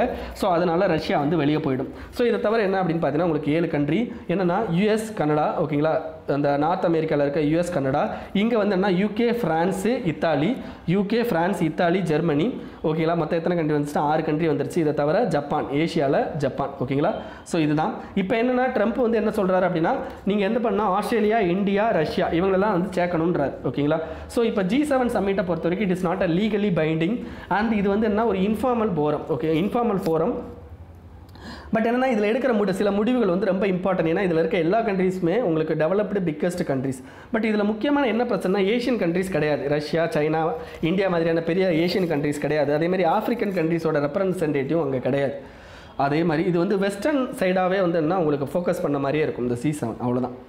Next India is all set to ENSC நான் பெர்மனன்ட் மெம்பர். இதையும் ஆல்ரெடி பார்த்தாச்சுங்க. நான் பெர்மனன்ட் மெம்பர் மொத்தம் எத்தனை பேர் இருப்பாங்க அப்படின்னு பார்த்தீங்கன்னா 10 பேர் இருப்பாங்க. பெர்மனன்ட் மெம்பர் 5 பேர் இருப்பாங்க. நான் பெர்மனன்ட் மெம்பர் என்ன 2 வருஷத்துக்கு ஒரு தடவை உங்களுக்கு இதாகிக்கிட்டே இருக்கும். டோட்டலாக வந்து என்ன இந்த நான் பெர்மனன்ட் மெம்பரை செலக்ட் பண்ணுறதுக்கு மொத்தம் 5 ஏரியாஸ்லேருந்து உங்களுக்கு வருவாங்க. ஒன்று African Asian, European Asian, Latin American, Caribbean and European other country சொல்லிட்டு 5 இதில் அதில் இவ்வளோ மெம்பர்ஸ் அப்படின்னு சொல்லிட்டு ஆல்ரெடி பார்த்தாச்சு. ஓகேங்களா. ஸோ இதை தவிர என்ன அப்படின்னா எலெக்ஷன் எப்படி நடக்குன்னா 2/3 மெஜாரிட்டி ஜெனரல் அசம்பிளியில், அதே மாதிரி வந்து என்ன அப்படின்னு பார்த்தீங்கன்னா உங்களுக்கு மெஜாரிட்டி இன் செக்யூரிட்டி கவுன்சில். ஓகேங்களா. இது ரெண்டுலேயுமே இருந்துச்சு அப்படின்னா நீங்கள் வந்து என்னென்னா நீங்கள் மெம்பர் ஆகலாம். ஓகேங்களா. ஸோ இதை மெம்பர் ஆகிறதுல உங்களுக்கு இப்போ என்னென்னா யுனைடெட் நேஷன் செக்யூரிட்டி கவுன்சில் நிறையா கீ இஷ்யூஸ் இருக்குது. அந்த இஷ்யூலாம் இங்கே கொடுத்துருக்காங்க. அதெல்லாம் மெயின்ஸ் ரிலேட்டட் தாங்க. ஓகேங்களா. Next international criminal court and international court of justice. ஓகேங்களா. அது ரெண்டுக்கும் உள்ள டிஃபரன்ஷியேஷன் இதையும் அகைன் நடத்த வேண்டாம்னு நினைக்கிறேன். அது எல்லாமே உங்களுக்கு இதுக்கு முந்தின மந்தில் இருக்கும். ஓகேங்களா. தயவுசெய்து வேணால் அதை போய் பார்த்துக்கோங்க. ஏன் எல்லாத்தையும் அப்படியே சொல்கிறேன் அப்படின்னா மறுபடியும் நான் உங்களுக்கு நடத்த விரும்பலை. ஓகேங்களா. இதெல்லாமே இதுக்கு முந்தின ஜனவரி, பிப்ரவரி மந்த்லலாம் மந்த்லி கரண்ட் அஃபேர்ஸில் போட்டிருக்கோம், பார்த்துக்கோங்க. ஏன்னா நீங்கள் வந்து ரெகுலராக வந்து என்னோட மந்த்லி கரண்ட் அஃபேர்ஸ் ஃபாலோ பண்ணுறவங்களுக்கு மட்டும்தான் இது புரியும். மற்றவங்க என்ன பண்ணுங்கள், இப்போலேருந்து ஃபாலோ பண்ணுறீங்க அப்படின்னா, ஏன்னா இது 2021க்கு யூஸ் ஆகும். ஸோ ஃபாலோ பண்ணுறீங்க அப்படின்னா கொஞ்சம் நீங்களாக ரீட் பண்ணிக்கோங்க அதெல்லாம். Next international atomic energy agency இது வந்து என்ன ஈரானோட நியூக்ளியர் ப்ரோக்ராமுக்கான விஷயங்களை பற்றி பேசுகிறாங்க. ஈரானோட நியூக்ளியர் ப்ரோக்ராம் அப்படின்னாலே joint comprehensive plan of action அப்படின்றது தான் ஈரானோடைய நியூக்ளியர் ப்ரோக்ராமில் முக்கியமானது. இதுலேயும் பார்த்தீங்க அப்படின்னா இன்டர்நேஷ்னல் அட்டாமிக் எனர்ஜி அப்படின்றது என்ன அப்படின்னு பார்த்தீங்கன்னா ஈரானில் எந்தெந்த இடத்துலலாம் நியூக்ளியர் ஃபெசிலிட்டி இருக்குது அப்படின்றத வந்து என்ன அப்படின்னு பார்த்தீங்கன்னா உங்களுக்கு தெரிஞ்சுக்கிறதுக்காண்டி என்னென்னா இந்த பர்டிகுலர் ப்ரோக்ராம், இந்த பர்டிகுலர் இது வந்து என்னென்னா IAEAக்கு வந்து என்ன பெர்மிஷன் கொடுத்துருப்பாங்க. சொல்லுவாங்க. ஓகேங்களா? இந்த IAEA என்ன பண்ணும் அப்படின்னு பார்த்தீங்கன்னா UN security கவுன்சிலுக்கும் United nation general அசம்பிளிக்கு என்ன பண்ணுவாங்கன்னா ரிப்போர்ட் அனுப்பிக்கிட்டு இருப்பாங்க. ஓகேங்களா? ஸோ இவ்வளோ தான். இதை தவிர என்னன்னா அந்த IAEA பற்றி நம்ம ஆல்ரெடி பார்த்தாச்சு. ஓகேங்களா? அண்ட் IAEA என்ன பண்ணுவாங்க அப்படின்னா நிறைய ரிப்போர்ட்ஸ் வந்து வெளியிடுவாங்க. ரிப்போர்ட்ஸ் அண்ட் நிறைய விஷயங்கள் அவங்க பண்ணுவாங்க. ஓகேங்களா? அவங்ககிட்ட ப்ரோக்ராம் பார்த்தீங்க அப்படின்னா இந்த முக்கியமான ப்ரோக்ராம் இதெல்லாம் மறந்துடாதீங்க. Cancer therapy and human health program, water availability and enhancement project and பார்த்தீங்க அப்படின்னா nuclear reactor and fuel சைக்கிளுக்கான project. So இது எல்லாமே வந்து என்ன அப்படின்னு பார்த்தீங்கன்னா அவங்க பண்ணுற விஷயம். Next global initiative on sharing all influenza data. இதுவும் வந்து என்னென்னா உங்களுக்கு ஜனவரி பிப்ரவரி மந்தில் ஆல்ரெடி பார்த்தாச்சு. தயவு செய்து அதை படிச்சுக்கோங்க. ஓகேங்களா? இது வந்து WHO கீழே வர்ற ஒரு முக்கியமான இது. நெக்ஸ்ட் என்ன அப்படின்னு பார்த்தீங்கன்னா Eurasian group on கம்பாட்டிங் money laundering and financial terrorism. அதாவது கம்பாட்டிங் மணி லாண்ட்ரிங் அண்ட் ஃபினான்சிங் டெரரிசம் அப்படின்றது ஞாபகம் வந்தாலே உங்களுக்கு என்ன வரணும் அப்படின்னு பார்த்தீங்கன்னா financial action task force FATF பற்றி உங்களுக்கு ஞாபகம் வரணும். ஓகேங்களா? அதுலேயும் பார்த்தீங்கன்னா FATFக்கு ரீஜனல் ஆர்கனைசேஷன் சில இது இருக்குது. அதில் ஒரு ரீஜனல் ஆர்கனைசேஷன் தான் இந்த யூரேஷியன் குரூப். ஓகேங்களா? அப்படின்றவங்க இந்த யூரேஷியன் ரீஜனல் குரூப் என்ன, இதில் யாரெல்லாம் மெம்பர் அப்படின்னு பார்த்தீங்கன்னா India, Russia, China, Kazakhstan, Kyrgyzstan, Tajikistan, Turkmenistan, Uzbekistan, Belarus அப்படின்றவங்களாம் இருக்காங்க. ஓகேங்களா? ஸோ இவங்க என்ன பண்ணுவாங்க அப்படின்னு பார்த்தீங்கன்னா இந்த FATFல இதெல்லாம் வந்து அசோசியேட்டட் மெம்பராக இருப்பாங்க. ஓகேங்களா? ஸோ இதோட ஃபவுண்டிங் கான்ஃபரன்ஸ் அப்படின்றது ஃபஸ்ட்டு உங்களுக்கு மாஸ்கோவில் 2004 நடந்திருக்கும். ஸோ இது முக்கியமானது என்ன அப்படின்னு பார்த்தீங்கன்னா இவங்களுக்கு இந்த கம்பார்ட் மணி லாண்ட்ரிங் அண்ட் ஃபினான்சிங் அந்த டெரரிசம்க்கு நடக்கிற ஃபினான்சிங் எல்லாம் தடுக்கிறது தாங்க. அவ்வளோதாங்க. இதை தவிர FATF பற்றி தெரிஞ்சுக்கணும். ஓகே, அதுக்கப்புறம் என்ன அப்படின்னு பார்த்தீங்கன்னா இந்த பர்டிகுலர் இதில் என்ன பண்ணுவாங்க அப்படின்னு பார்த்தீங்கன்னா FATFல 40 இம்ப்ளிமெண்டிங் இது இருக்குது. ஓகேங்களா? அதோட சேர்த்து 9 ரெக்கமெண்டேஷன் இவங்க கொடுப்பாங்க. 40 + 9 ரெக்கமெண்டேஷன். இதை வந்து என்னென்னா எந்த கண்ட்ரி வந்து கிரே லிஸ்ட் அண்ட் பிளாக் லிஸ்ட்டில் வைக்கிறாங்களோ அந்த கண்ட்ரி என்ன பண்ணணும் அப்படின்னா இந்த 49 ரெக்கமெண்டேஷனை ரெக்கவர் பண்ணி கரெக்டாக முடிச்சா மட்டும்தான் என்ன பண்ணுவாங்க அப்படின்னா அவங்கள மறுபடியும் வந்து ஒரிஜினலாக நார்மல் கண்ட்ரி லிஸ்ட்டுக்கு கொண்டு வருவாங்க. Next China to joints arms trade treaty. ஓகேங்களா? ஆர்ம்ஸ் ட்ரேடு ட்ரீட்டி உங்களுக்கு இதை பற்றி தெரிஞ்சுக்கணும் அப்படின்னா நான் உங்களுக்கு இங்கே ஒரு வெப்சைட் கொடுத்துருக்கேன். ஓகேங்களா? இங்கே ஒரு வெப்சைட் இருக்குது. ஓகேங்களா? இந்த வெப்சைட்டில் போய்ட்டு கிளிக் பண்ணி பாருங்கள், உங்களுக்கு இருக்கும். ஆர்ம்ஸ் ட்ரேடு ட்ரீட்டி அப்படின்றது என்ன அப்படின்னு பார்த்தீங்கன்னா யுனைடெட் நேஷனில் ஒரு முக்கியமான ட்ரீட்டி. இந்த ட்ரீட்டி என்ன அப்படின்னு பார்த்தீங்கன்னா எதுக்காண்டி இந்த ட்ரீட்டியை கொண்டு வந்திருப்பாங்க அப்படின்னா சில வெப்பன்ஸை சில கண்ட்ரிக்கோ சில பர்சன்ஸுக்கோ விற்கக்கூடாது அப்படின்றதுக்காண்டி. ஏன்னா அந்த கண்ட்ரிஸ் வந்து ஹியூமன் ரைட்ஸ் வயலேஷன் பண்ணுவாங்க அல்லது ஹியூமனிட்டிக்கு அகெயின்ஸ்டாக கிரைம்ஸ் நிறையா பண்ணுவாங்க, வார் கிரைம் நிறையா பண்ணுவாங்க, ஜெனசைடு இனப்படுகொலைகள் பண்ணுவாங்க. ஸோ இந்த மாதிரி விஷயங்களுக்கும் அதே மாதிரி பார்த்தீங்கன்னா ஆர்கனைஸ்டு டெரரிஸ்ட் குரூப்புக்கும் அதாவது வெப்பன் போயிடக்கூடாது அப்படின்றத தடுக்கிறதுக்கு ஒரு இதுதான் இந்த United nation arms trade treaty அப்படின்னு சொல்லுவோம். ஓகேங்களா? இந்த ட்ரீட்டியில் என்ன பண்ணணும் அப்படின்னு பார்த்தீங்கன்னா நீங்கள் எந்தெந்த ஐட்டம்லாம் விற்கக்கூடாது அப்படின்னு பார்த்தீங்கன்னா கம்பார்ட் வெஹிக்கிள், ஆர்டிலரி, அட்டாக் ஹெலிகாப்டர்ஸ், நாவல் warships, missile launches, small arms இதெல்லாம் நீங்கள் உங்களுக்கு விற்கக்கூடாது. இதை தவிர என்ன அப்படின்னு பார்த்தீங்கன்னா நீங்கள் டொமஸ்டிக் லெவலில் அவங்க வந்து ஒரு இதை ரெகுலேட் பண்ணுவாங்களான்னு பார்த்தீங்கன்னா டொமஸ்டிக் லெவலில் ரெகுலேட் பண்ண மாட்டாங்க. இன்டர்நேஷ்னல் லெவலில் மட்டும்தான் உங்களுக்கு ட்ரேடை ரெகுலேட் பண்ணுவாங்க. ஓகேங்களா? ஆர்ம்ஸ்னால் விற்கிறதாங்க. ஓகேங்களா? நெக்ஸ்ட் FATFோட கிரே லிஸ்ட்டு இதை பற்றி ஆல்ரெடி நம்ம பார்த்தாச்சு. நெக்ஸ்ட் என்ன அப்படின்னு பார்த்தீங்கன்னா ஒய் மூடிஸ் டவுன்கிரேடட் இந்தியாஸ் ரேட்டிங். அதாவது இந்தியாவோட அந்த எக்கனாமிக்கல் ரேட்டிங் என்ன பண்ணியிருக்காங்க அப்படின்னு பார்த்தீங்கன்னா மூடிஸ் அப்படின்ற அமைப்பு வந்து கம்மி பண்ணியிருக்காங்க. அதாவது இதுக்கு முன்னாடி PAA 2ல் இருந்ததை இப்போ PAA 3க்கு கொண்டு வந்திருக்காங்க. சரி, இது என்ன சார் நம்மளுடைய எக்கனாமியில் பாதிப்பு ஏற்படுத்தும் அப்படின்றத நம்ம பார்க்கலாம். இப்போ வேர்ல்டில் பார்த்தீங்கன்னா முக்கியமாக இந்த மாதிரியான இந்த எக்கனாமிக் ரேட்டிங் கொடுக்குற கம்பெனிஸ்லாம் பார்த்தீங்கன்னா Moody's, standard and poor, Fitch அப்படின்ற கம்பெனிலாம் முக்கியமான கம்பெனிஸ். இவங்கெல்லாம் வந்து என்ன அப்படின்னு பார்த்தீங்கன்னா ஒரு பிரைவேட் கம்பெனிஸ் தான். ஸோ இவங்க டவுன்கிரேட் பண்ணுறாங்கன்னா முக்கியமாக என்ன அர்த்தம் அப்படின்னா நீங்கள் அந்த பர்டிகுலர் கண்ட்ரி இஷ்யூ பண்ணுற பாண்டு ரிஸ்கியர் பாண்ட். ஏன்னா அந்த பர்டிகுலர் கண்ட்ரியில் உங்களுக்கு பொலிட்டிக்கல் ஸ்டெபிலிட்டியோ அல்லது எக்கனாமிக்கல் ஸ்டெபிலிட்டியோ இல்லை. அதனால அந்த பாண்டு வந்து எக்ஸ்டர்னல் கமர்ஷியல் பாரோவிங்காண்டி வெளிநாட்டில் பாண்டை இஷ்யூ பண்ணுறாங்க அப்படின்னா அந்த பாண்டை வாங்கினீங்கன்னா உங்களுக்கு திருப்பி காசு கிடைக்கிறது கொஞ்சம் கஷ்டமான விஷயம் அப்படின்றது. இதை தவிர என்ன அப்படின்னு பார்த்தீங்கன்னா உங்களுக்கு எக்கனாமிக்கல் லெவலில் ஏதாவது ஒரு கண்ட்ரி வந்து ஏதாவது ஒரு கம்பெனி வந்து அந்த கண்ட்ரியில் போய்ட்டு இன்வெஸ்ட் பண்ணுறீங்க அப்படின்னா நீங்களும் கொஞ்சம் ரிஸ்கியர் இதில் போவீங்க. அதனால் இந்த மாதிரியான விஷயங்கள்லாம் வந்து என்ன அவங்க பேக்ரவுண்டில் சொல்கிறாங்கன்னு அர்த்தம். சரி, எதுக்காண்டி இது வந்து கம்மி ஆயிடுச்சுங்க அப்படின்னு பார்த்தீங்கன்னா நம்மளுடைய எக்கனாமிக் ரிஃபார்ம்ஸ் வந்து இம்ப்ளிமெண்டேஷன் ரொம்ப மோசமான நிலைமையில் இருக்குது. இதேமாரி லோ எக்கனாமிக் க்ரோத். இதை தவிர நம்மளுடைய ஃபிஸ்கல் பொசிஷன் ஓகேங்களா நம்மளுடைய டெஃபிசிட் வந்து ரொம்ப அதிகமாக இருக்குதுங்க. அதனால தாங்க இந்த மாதிரியான விஷயங்கள். இதில் பார்த்தீங்க அப்படின்னா PAA 3 வரைக்கும் ஓரளவுக்கு பர்டிகுலர் கிரேடில் இருக்குது. இதுக்கு மேலேயும் நம்ம கீழே போயிட்டோன்னு வைங்களேன் இருக்கலே ஜங்க் கண்ட்ரிஸ்ன்னு சொல்லுவாங்க. அதை ஓகேங்களா, அதாவது ஜங்க் கண்ட்ரிஸ்ன்னு சொல்லுவோம். இதாங்க. இது தவிர என்ன அப்படின்னு பார்த்தீங்கன்னா நீங்களாவே யோசிக்கலாம். இது தவிர உங்களுக்கு GDP விஷயமா யோசிக்கலாம், எம்ப்ளாய்மெண்ட் விஷயமா யோசிக்கலாம். இது எல்லாமே வந்து என்ன மூடிஸோட இதை வச்சு நீங்கள் இதை யோசிக்கலாம். Next periodic labour force survey. Periodic labour force survey அப்படின்றது என்ன அப்படின்னு பார்த்தீங்கன்னா நம்மளுடைய எம்ப்ளாய்மெண்ட், அன்எம்ப்ளாய்மெண்ட், ஓகேங்களா, அதேமாதிரி லேபர் ஃபோர்ஸோடைய பார்ட்டிசிபேஷன் எவ்வளோ இருக்குது, ஒர்க்கிங் பாப்புலேஷன் எவ்வளோ ரேஷியோவில் இருக்காங்க அப்படின்றதெல்லாம் விடுறதாங்க இந்த பீரியாடிக் லேபர் ஃபோர்ஸ் சர்வே அப்படின்னு சொல்லுவாங்க. ஓகேங்களா. ஸோ இந்த சர்வே, ஓகேங்களா, இந்த சர்வேல நீங்கள் என்ன எக்ஸஸாக எந்த தெரிஞ்சுக்கணும் அப்படின்னா இந்த சர்வே யார் வெளியிடுறாங்க அப்படின்றத நீங்கள் போயிட்டு பார்த்துக்கோங்க. அண்ட் இந்த சர்வே எது பேஸில் வெளியிடுறாங்க அப்படின்றதையும் நீங்கள் ஆன்லைனில் பார்த்து தெரிஞ்சுக்கோங்க. ஓகேங்களா. சரி, இவங்க என்ன பண்ணுவாங்க அப்படின்னு பார்த்தீங்கன்னா முக்கியமாக ஒரு 4 விஷயத்தை வெளியிடுவாங்க. ஒன்று வந்து என்னென்னா லேபர் ஃபோர்ஸ் பார்ட்டிசிபேஷன் ரேட்டு, இன்னொன்று என்ன ஒர்க்கிங் பாப்புலேஷன் ரேஷியோ, அதுக்கடுத்து அன்எம்ப்ளாய்மெண்ட் ரேட்டு அண்ட் அன்எம்ப்ளாய்டு எவ்வளோ இருக்கிறாங்க. சரி, what is meaning of labour force participation rate? Labour force participation rate அப்படின்னா என்ன அர்த்தம் அப்படின்னா percentage of people in labour force. Labour ஃபோர்ஸ்னால் என்ன மீனிங் அப்படின்னா ஒருத்தர் வேலையில் இருக்கிறாரு அல்லது அவர் வேலைக்கு ட்ரை பண்ணுறாரு அல்லது அவருக்கு வேலை இருக்குது. ஓகேங்களா. இந்த மாதிரியான விஷயங்கள் எல்லாமே வந்தோம்னா லேபர் ஃபோர்ஸுக்குள்ளே வந்துடும். அப்போ அந்த பீப்புளில் எவ்வளோ பர்சன்டேஜ் ஆஃப் பீப்புள் இருக்காங்க, ஓவரால் பீப்புளில் எவ்வளோ பர்சன்டேஜ் ஆஃப் பீப்புள் இருக்கிறாங்க இன் பாப்புலேஷனில். அதே மாதிரி வந்து என்ன அப்படின்னு பார்த்தீங்கன்னா பர்சன்டேஜ் ஆஃப் ஒர்க்கிங் பாப்புலேஷன் அப்படின்னா எவ்வளோ பர்சன்டேஜ் ஆஃப் பீப்புள் எம்ப்ளாய்டாக இப்போ இருக்கிறாங்க. ஓகேங்களா. அன்எம்ப்ளாய்டு ரேட்னா என்ன அர்த்தம் அப்படின்னா லேபர் ஃபோர்ஸில் எவ்வளோ பீப்புள் இப்போ அன்எம்ப்ளாய்டாக இருக்கிறாங்க. ஓகேங்களா. எவ்வளோ பர்சன்டேஜ். அன்எம்ப்ளாய்டு அப்படின்னா அன்எம்ப்ளாய்மெண்ட், இது வந்து அன்எம்ப்ளாய்டு ரேட்டு, இது வந்து அன்எம்ப்ளாய்டு. ஓகேங்களா. அன்எம்ப்ளாய்டு அப்படின்றது ஒருத்தர் ஒரு ஹவர் கூட வேலை கிடைக்காம லாஸ்ட் 7 நாளாக எவ்வளோ பேர் இருக்கிறாங்க அப்படின்றது. ஓகேங்களா. இதுதான் இதில் நம்ம கண்ட்ரியில் ஏதோ ஒரு அதிசயம் நடந்திருக்கு போல். அது என்ன அப்படின்னு பார்த்தீங்கன்னா அன்எம்ப்ளாய்மெண்ட் ரேட் வந்து கம்மியாகிடுச்சான். 6.1லேருந்து 5.8க்கு வந்திருக்குன்னு சொல்கிறாங்க. அது எந்த மாதிரி உண்மைன்னு தெரியலை. அதேமாதிரி labour force participation report increase ஆகிருக்குன்றாங்க. ஒன்று 37.5லேருந்து 36.9க்கு போயிருக்கு அப்படின்றாங்க. இதை தவிர working population ரேஷியோவும் increase ஆகிருக்குன்றாங்க. Urban unemployment reduce ஆகிருக்குன்றாங்க. அதேமாதிரி ஃபீமேல் பார்ட்டிசிபேஷன் வந்து இம்ப்ரூவ் ஆகிருக்கு அப்படின்றாங்க. ஓகேங்களா. இதெல்லாம் எந்த நாட்டில் நடந்ததுன்னு தெரியல. ஓகேங்களா. Next shapes of economic recovery. அதாவது எக்கனாமி வந்து ஒரு கண்ட்ரியில் ரெக்கவரி ஆகுது அப்படின்னா நம்ம என்ன பண்ணுவோம் அப்படின்னு பார்த்தீங்கன்னா அதுக்கு ஷேப் கொடுப்போம். நீங்கள் என்னோட நியூஸ் அனாலிசிஸ்லாம் பார்க்கும்போது வி ஷேப் எ கர்வ் அப்படின்ற மாதிரிலாம் பார்ப்போம். அதாவது ஒரு கர்வ் அப்படின்னா இப்போ வி ஷேப் அப்படின்னா எக்கனாமி வந்து ஃபஸ்ட்டு டவுனில் போயிட்டு அதுக்கடுத்து ஒரு ஷார்ப் இன்க்ரீஸ் வந்து ஆகிக்கிட்டு இருக்குது அப்படின்றது தான் அந்த வி ஷேப் கர்வ் அப்படின்னு சொல்லுவோம். இதில் நிறையா கர்வ் இருக்குங்க. ஒன்று இசட் ஷேப்டு, வி ஷேப்டு, ஓகேங்களா, அதுக்கடுத்து யூ ஷேப்டு, இதுக்கடுத்து என்ன அப்படின்னு பார்த்தீங்கன்னா W shaped and L shaped. இதெல்லாம் நான் வந்து என்ன அப்படின்னு பார்த்தீங்கன்னா உங்களுக்கு நீங்கள் நான் எல் ஷேப்டுன்னு ஒன்று இருக்குது, ஜே ஷேப்டுன்னு ஒன்று இருக்குது. ஓகேங்களா. ஸோ இதெல்லாம் என்ன அப்படின்னு பார்த்தீங்கன்னா நான் சொன்னதை வச்சு பாருங்கள். எக்கனாமி டவுனில் போகிறது, அப்புறம் வந்து ஒரு ஸ்டீப் ரைஸ் ஆகிறது அப்படின்ற மாதிரி. அண்ட் இந்த ஒரு கோட் போட்டிருக்காங்க பார்த்தீங்களா, இது வந்து நார்மலாக இருந்த பீரியடு.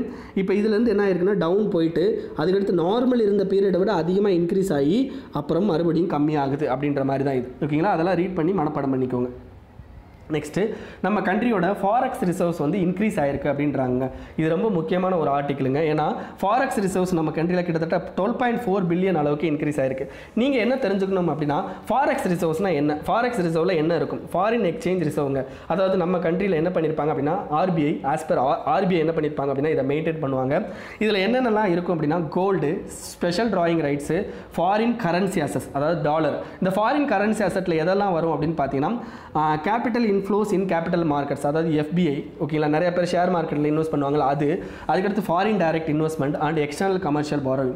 இதெல்லாம் ஃபாரின் கரன்சி அசட்டில் வரும். இதை யார் கண்ட்ரோல் பண்ணுவாங்கன்னா reserve bank of India control பண்ணுவாங்க. சரி, reserve bank of India control பண்ணுறாங்க. எப்படி கண்ட்ரோல் பண்ணுறாங்கன்னா as per reserve bank of India act 1934 control பண்ணுவாங்க. சரி, இது எந்த மாதிரி சார், இது இந்த ஃபாரெக்ஸ் ரிசர்வ் இப்போ இன்க்ரீஸ் ஆகிறதுக்கு ரீசன் என்ன அப்படின்னு பார்த்தீங்கன்னா நம்ம கண்ட்ரியில் ஃபாரின் போர்ட்போலியோ இன்வெஸ்ட்மெண்ட், ஓகேங்களா, ஃபாரின் போர்ட்போலியோ இன்வெஸ்ட்மெண்ட் வந்து இன்க்ரீஸ் ஆயிடுச்சுன்றாங்க.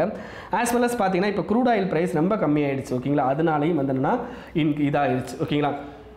சரி, இப்போ என்ன அப்படின்னு பார்த்தீங்கன்னா உங்களுக்கு இந்த இது எவ்வளோக்கு எவ்வளோ இது நல்லது. இந்த ஃபாரெக்ஸ் ரிசர்வ் இன்க்ரீஸ் ஆகிருந்ததுன்னா அது எவ்வளோ நல்லது அப்படின்னு பார்த்தீங்கன்னா நம்ம வந்து ஈஸியாக என்ன பண்ணிக்கலாம் அப்படின்னா இந்த எக்ஸ்டர்னல் இன்டர்னல் லெவலில் உங்களுக்கு ஃபினான்ஷியல் இஷ்யூ வருது அப்படின்னா ஈஸியாக வந்து நம்மளால் சமாளிக்க முடியும். It give a big cushion to hours. ஓகேங்களா. குஷன் வந்து நமக்கு கொடுக்கும். ஏன்னா நம்ம வந்து அந்த அதிர்ச்சியை தாங்கலாம். இது தவிர நம்மளுடைய டாலருக்கு நிகரான இந்திய ரூபாயின் மதிப்பை இன்க்ரீஸ் பண்ணிவிடும். இதுக்கடுத்து நம்ம கண்ட்ரி மேலே இருக்கான கான்ஃபிடன்ஸை வந்து இது இன்க்ரீஸ் பண்ணும். இதெல்லாம் வந்து ப்ரிலிம்ஸில் கேட்பாங்க. நமக்கு ஃபாரெக்ஸ் ரிசர்வ் இன்க்ரீஸ் பண்ணால் என்னென்னலாம் நடக்குன்னு கொஸ்டின் கேட்பான் ஓகேங்களா. டொமஸ்டிக்கோட கரன்சி ஓகேங்களா பை எக்ஸ்டர்னல் அசெட் வந்து என்ன ஆகும் அப்படின்னு பார்த்தீங்கன்னா உங்களுக்கு பேக் பண்ணப்படும். எக்ஸ்டர்னல் அசெட் மூலமாக நம்மளுடைய டொமஸ்டிக் கரன்சியை நீங்கள் பேக்கிங் பண்ணிக்கலாம் ஓகேங்களா. சரி, இதை வந்து ஆர்பிஐ எந்த மாதிரிலாம் வந்து சேவ் பண்ணி வைக்கிறாங்க அப்படின்னு பார்த்தீங்கன்னா ஆஸ் பர் ஆர்பிஐ ஆக்ட் படி நீங்கள் எல்லாத்தையும் நான் சொன்னோம்ல ஃபாரின் ரிசர்வ்ஸ் வந்து கிட்டத்தட்ட 493 பில்லியன் கிட்ட நம்மகிட்ட இருக்குங்க. ஸோ இந்த அமௌண்ட்டெல்லாம் நம்ம ஆர்பிஐயே வச்சுக்கிறாங்களான்னா கிடையாது. என்ன பண்ணுவாங்க அப்படின்னா டிஃப்ரெண்ட் ஃபாரின் கண்ட்ரீஸ் இருக்காங்க பார்த்தீங்களா, அந்த கண்ட்ரீஸில் போயிட்டு என்ன பண்ணுவாங்கன்னா செக்யூரிட்டியாகவும் ட்ரெஷரி பில்லாகவும் வாங்கி வச்சுப்பாங்க. கிட்டத்தட்ட 64% வந்து அந்த மாதிரி வச்சுப்பாங்க. 28% ஃபாரின் கண்ட்ரியோட சென்ட்ரல் பேங்க்லையும் 7.4% ஃபாரின் கண்ட்ரியில் இருக்கிற கமர்ஷியல் பேங்க்லையும் என்ன பண்ணுவாங்கன்னா போட்டு வைப்பாங்க. இதே இது நம்ம கண்ட்ரியில் கோல்டு இருக்குது, இந்த கோல்டில் பாதி கோல்டு ஓகேங்களா, பாதி கோல்டு என்ன பண்ணுவாங்கன்னா பேங்க் ஆஃப் இங்கிலாந்து அதில் இருக்குது, இன்னொன்று பேங்க் ஃபார் இன்டர்நேஷனல் செட்டில்மெண்ட் அதில் இருக்குது, பிஐஎஸில் இருக்குது. ரிமைனிங் கோல்டு தான் நம்ம கையில் இருக்குது ஓகேங்களா. அப்போ எல்லாத்தையும் நம்ம கையில் வச்சுக்கிறதில்ல, நம்ம என்ன பண்ணுறோம் அப்படின்னா வேறு வேறு இடத்துல வச்சுருக்கோம். Next kharif Kalyan Rozgar Abhiyan launched. காரிப் கல்யாண் ரோஜ்கார் அப்படின்னா ஜாபுங்க. அப்போ காரிப் கல்யாணா அது எதுக்கு அப்படின்னு பார்த்தீங்கன்னா இப்போ இந்த ஸ்கீம் என்னன்னா இந்த ரிட்டர்ன் ஆயிருக்காங்க பார்த்தீங்களா மைக்ரெண்ட்ஸு, இந்த ஸ்வடேஸ்னு ஒன்று பார்த்தோம். அதே மாதிரி இந்த ரிட்டர்ன் ஆயிருக்கிற மைக்ரெண்ட்டுக்கு என்னன்னா வேலை கொடுக்கணும். அதுவும் இந்த ரூரல் லிவ்லிஹுட் ஆப்பர்ச்சுனிட்டிஸை வந்து இம்ப்ரூவ் பண்ணும் ரூரல் ஏரியாஸில், அதுக்காண்டி கொண்டு வந்திருந்தாங்க. இதில் எம்ஜி நரேகா ஜாபை தவிர வேறு ஜாப் கொடுப்பாங்க இந்த இதில் டோட்டலாக என்ன பண்ணுறாங்க அப்படின்னு பார்த்தீங்கன்னா 6 ஸ்டேட்டில் ஓகேங்களா, 6 ஸ்டேட்டில் 116 டிஸ்ட்ரிக்டில் 125 நாள் வந்து இந்த ஸ்கீமை ரன் பண்ணுறாங்க ஓகேங்களா. இந்த இதோட முக்கியமான இது என்ன அப்படின்னு பார்த்தீங்கன்னா முக்கியமாக 25 டிஃப்ரெண்ட் டைப்ஸ் ஆஃப் ஒர்க்கை வந்து இதுக்குள்ளே கொண்டு வராங்க. சரி, இந்த இதில் வந்து ஒரு வில்லேஜ் ஜாயின் பண்ணணும் அப்படின்னா அவங்க எப்படி ஜாயின் பண்ணுவாங்க அப்படின்னா காமன் சர்வீஸ் சென்டர் மூலமாகவோ அல்லது கிருஷி விக்யான் கேந்திராஸ் மூலமாகவும் என்ன பண்ணுவாங்க அப்படின்னு பார்த்தீங்கன்னா ஜாயின் பண்ணிப்பாங்க. இது கிட்டத்தட்ட ஒரு 12 மினிஸ்ட்ரிஸ் வந்து என்ன பண்ணுறாங்க அப்படின்னா இதுக்குள்ளே இன்க்ளூட் ஆகுறாங்க. சரி, அது அந்த 6 ஸ்டேட் என்ன ஸ்டேட் அப்படின்னா அந்த 7 ஸ்டேட் தான், பீகார், யூபி, எம்பி, ராஜஸ்தான், ஒடிசா, ஜார்க்கண்ட் ஓகேங்களா. அந்த சென்ட்ரல் ஸ்டேட் எல்லாத்தையும் அப்படியே கவர் பண்ணியிருக்காங்க. ஸோ இதில் என்ன பண்ணுவாங்க அப்படின்னு பார்த்தீங்கன்னா டிஸ்ட்ரிக்டில் கிட்டத்தட்ட என்ன அப்படின்னு பார்த்தீங்கன்னா 2/3 ஓகேங்களா, 2/3 மைக்ரெண்ட் ஒர்க்கர்ஸ்க்கு வந்து என்ன வேலை கொடுக்குறது இதோட முக்கியமான எய்ம்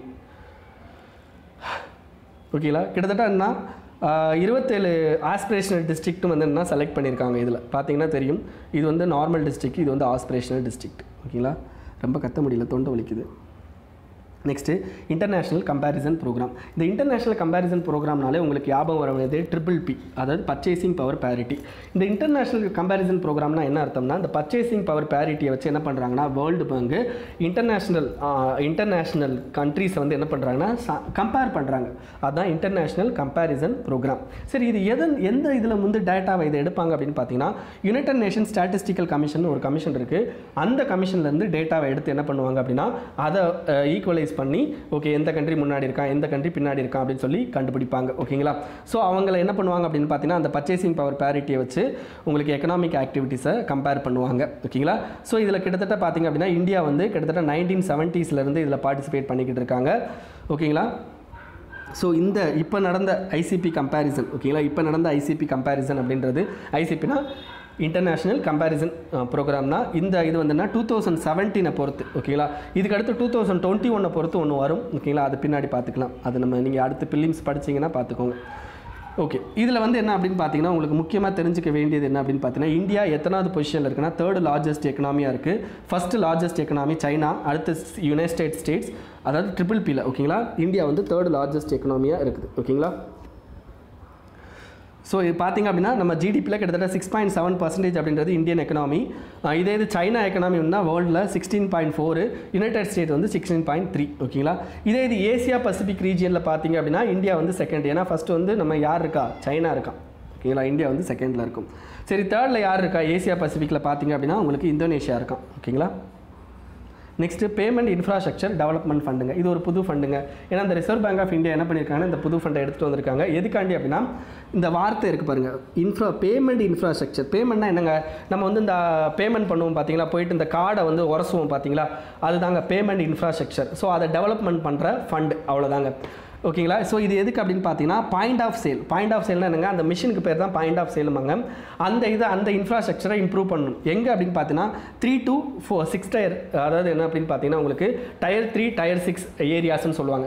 Tier 1னா இந்த பெரிய பெரிய சிட்டிலாம் Tier 1 சிட்டி அப்படின்னு சொல்லுவோம். ஸோ அதுக்கடுத்து கம்மியாக இருக்கிற சிட்டிலாம் Tier 2 Tier 3 Tier 4 இல்லை Tier 3 and Tier 6 கண்ட்ரீஸில் ஓகேங்களா. Tier 3 to tyre 6 countries north eastern ஸ்டேட்ஸில் வந்து என்ன பண்ணுவாங்க அப்படின்னா இதை பண்ணுறாங்க. ஓகேங்களா, tyre 3 to tyre 6 countries and tyre 6 centres and north eastern states இதில் பண்ணுறாங்க. இதில் என்ன அப்படின்னு பார்த்தீங்கன்னா உங்களுக்கு 500 crore தான் இதில் அலோகேஷன் பேமெண்ட் இன்ஃப்ராஸ்ட்ரக்சர் டெவலப்மெண்ட் ஃபண்டுக்கு மொத்தம் 500 crore. இதில் 250 crore அதாவது பாதிக்கு பாதி யார் கொடுக்குறாங்கன்னா ஆர்பிஐ கொடுக்குறாங்க. மீதி பாதி யார் கொடுப்பாங்க அப்படின்னு பார்த்தீங்கன்னா இந்த பேங்க் எந்த பேங்க் வந்து அந்த ஏடிஎம் கார்டை இஷ்யூ பண்ணுறானோ எந்த இது வந்து அந்த நெட்வொர்க்கிங் இதை வந்து ப்ரொவைட் பண்ணுறானோ அவன் கொடுக்கணும். இது யாரை வந்து இதை மேனேஜ் பண்ணுறாங்க அப்படின்னா இந்த பர்டிகுலர் பேமெண்ட் இன்ஃப்ராஸ்ட்ரக்சர் டெவலப்மெண்ட் ஃபண்டை யார் மேனேஜ் பண்ணுறாங்க அப்படின்னு பார்த்தீங்கன்னா ஆர்பிஐ தான் மேனேஜ் அண்ட் அட்மினிஸ்டர் பண்ணுறாங்க. த்ரூ எது மூலமாக அப்படின்னு பார்த்தீங்கன்னா உங்களுக்கு அட்வைசரி கவுன்சில் மூலமாக பண்ணுறாங்க. ஓகேங்களா, ஸோ இது எதுக்கு அப்படின்னு பார்த்தீங்கன்னா நம்மளுடைய டிஜிட்டலைசேஷன் பேமெண்ட் சிஸ்டத்தை வந்து இம்ப்ரூவ் பண்ணுறதுக்கு. ஓகேங்களா, அதேமாதிரி பாயிண்ட் ஆஃப் சேல் மிஷின்ஸை வந்து என்னென்னா இன்க்ரீஸ் பண்ணுறதுக்கு, கேஷை வந்து என்னென்னா நீங்கள் அதிகமாக யூஸ் பண்ணாமல் இருக்கணும். ஓகேங்களா, by 2021 there will be around 5 million active POS active POS வந்து என்ன நம்ம இம்ப்ளிமெண்ட் பண்ணணும். ஓகேங்களா, ஸோ இதுதாங்க. ஸோ இதுக்கு வந்து விஷன் டாக்குமெண்ட்லாம் விட்டுருக்காங்க. 2019-21 விஷன் டாக்குமெண்ட்லாம் உங்களுக்கு வெளியிட்டிருக்கிறாங்க. ஓகேங்களா, இதுக்கடுத்து என்ன அப்படின்னு பார்த்தீங்கன்னா இன்சால்வன்சி அண்ட் பேங்க்ரப்சி கோட் இது ஆல்ரெடி நம்ம பார்த்தாச்சு. ஓகேங்களா, ஸோ இந்த இன்சால்வன்சி அண்ட் பேங்க்ரப்சி கோட் அப்படின்றது என்ன அப்படின்னு பார்த்தீங்கன்னா இதில் சில அமெண்ட்மெண்ட் இப்போ கொண்டு வந்திருக்காங்க. அந்த அமெண்ட்மெண்ட்லாம் உங்களுக்கு தேவையில்லைங்க, ஏன்னா இதெல்லாம் வந்து இப்போ ஷார்ட் டேர்ம் மெஷர்ஸ். ஓகேங்களா, அதெல்லாம் நம்ம கேட்க மாட்டாங்க. பட் என்ன அப்படின்னு பார்த்தீங்கன்னா உங்களுக்கு ஒரிஜினல் இன்சால்வன்சி அண்ட் பேங்க்ரப்சி கோடை பற்றி கேட்பாங்க. இது 2016 உங்களுக்கு இந்த ரிசொல்யூஷன் ப்ராசஸை வந்து ஸ்பீடப் பண்ணுறதுக்காண்டி கொண்டு வந்தது. ஓகேங்களா, இந்த பர்டிகுலர் இதை பொறுத்த வரைக்கும் 270 நாளைக்குள்ள ஒரு ஸ்ட்ரெஸ்டு கம்பெனியை இந்த இந்தியா விட்டு வெளியே பத்துறதோ அல்லது அந்த கம்பெனி வந்து நார்மலைஸ் பண்ணுறதோ எல்லாமே வந்து 270 நாளில் நடந்துடும். ஓகேங்களா, ஸோ இதில் என்ன அப்படின்னு பார்த்தீங்கன்னா உங்களுக்கு கிட்டத்தட்ட இதுக்கு முன்னாடி வந்து என்ன இதுக்கு முன்னாடி 1 லட்ச ரூபாய் வந்து ஒருத்தன் கொடுக்கலாட்டாலும் அவன் மேலே என்ன பண்ணலாம் அப்படின்னா இந்த இன்சால்வன்சி பேங்க்ரப்சி கொண்டு வரலாம். பட் இப்போ 1 கோடி அளவுக்கு இன்க்ரீஸ் பண்ணியிருக்காங்க. ஏன்னா இப்போ கொரோனானால நிறையா பேரால் காசு செலுத்த முடியல. அதனால சரி, இந்த இன்சால்வன்சி பேங்க்ரப்சி கோட்ல நிறைய வந்து இன்ஸ்டிடியூஷன்ஸ் இருக்குங்க. அது என்ன அப்படின்னு பார்த்தீங்கன்னா insolvency professional insolvency professional agencies, information utilities, adjudicating authorities, insolvency bankruptcy board அப்படின்னு சொல்லிட்டு. சரி, இன்சால்வன்சி ப்ரொஃபஷனல்ஸ்னால் என்ன?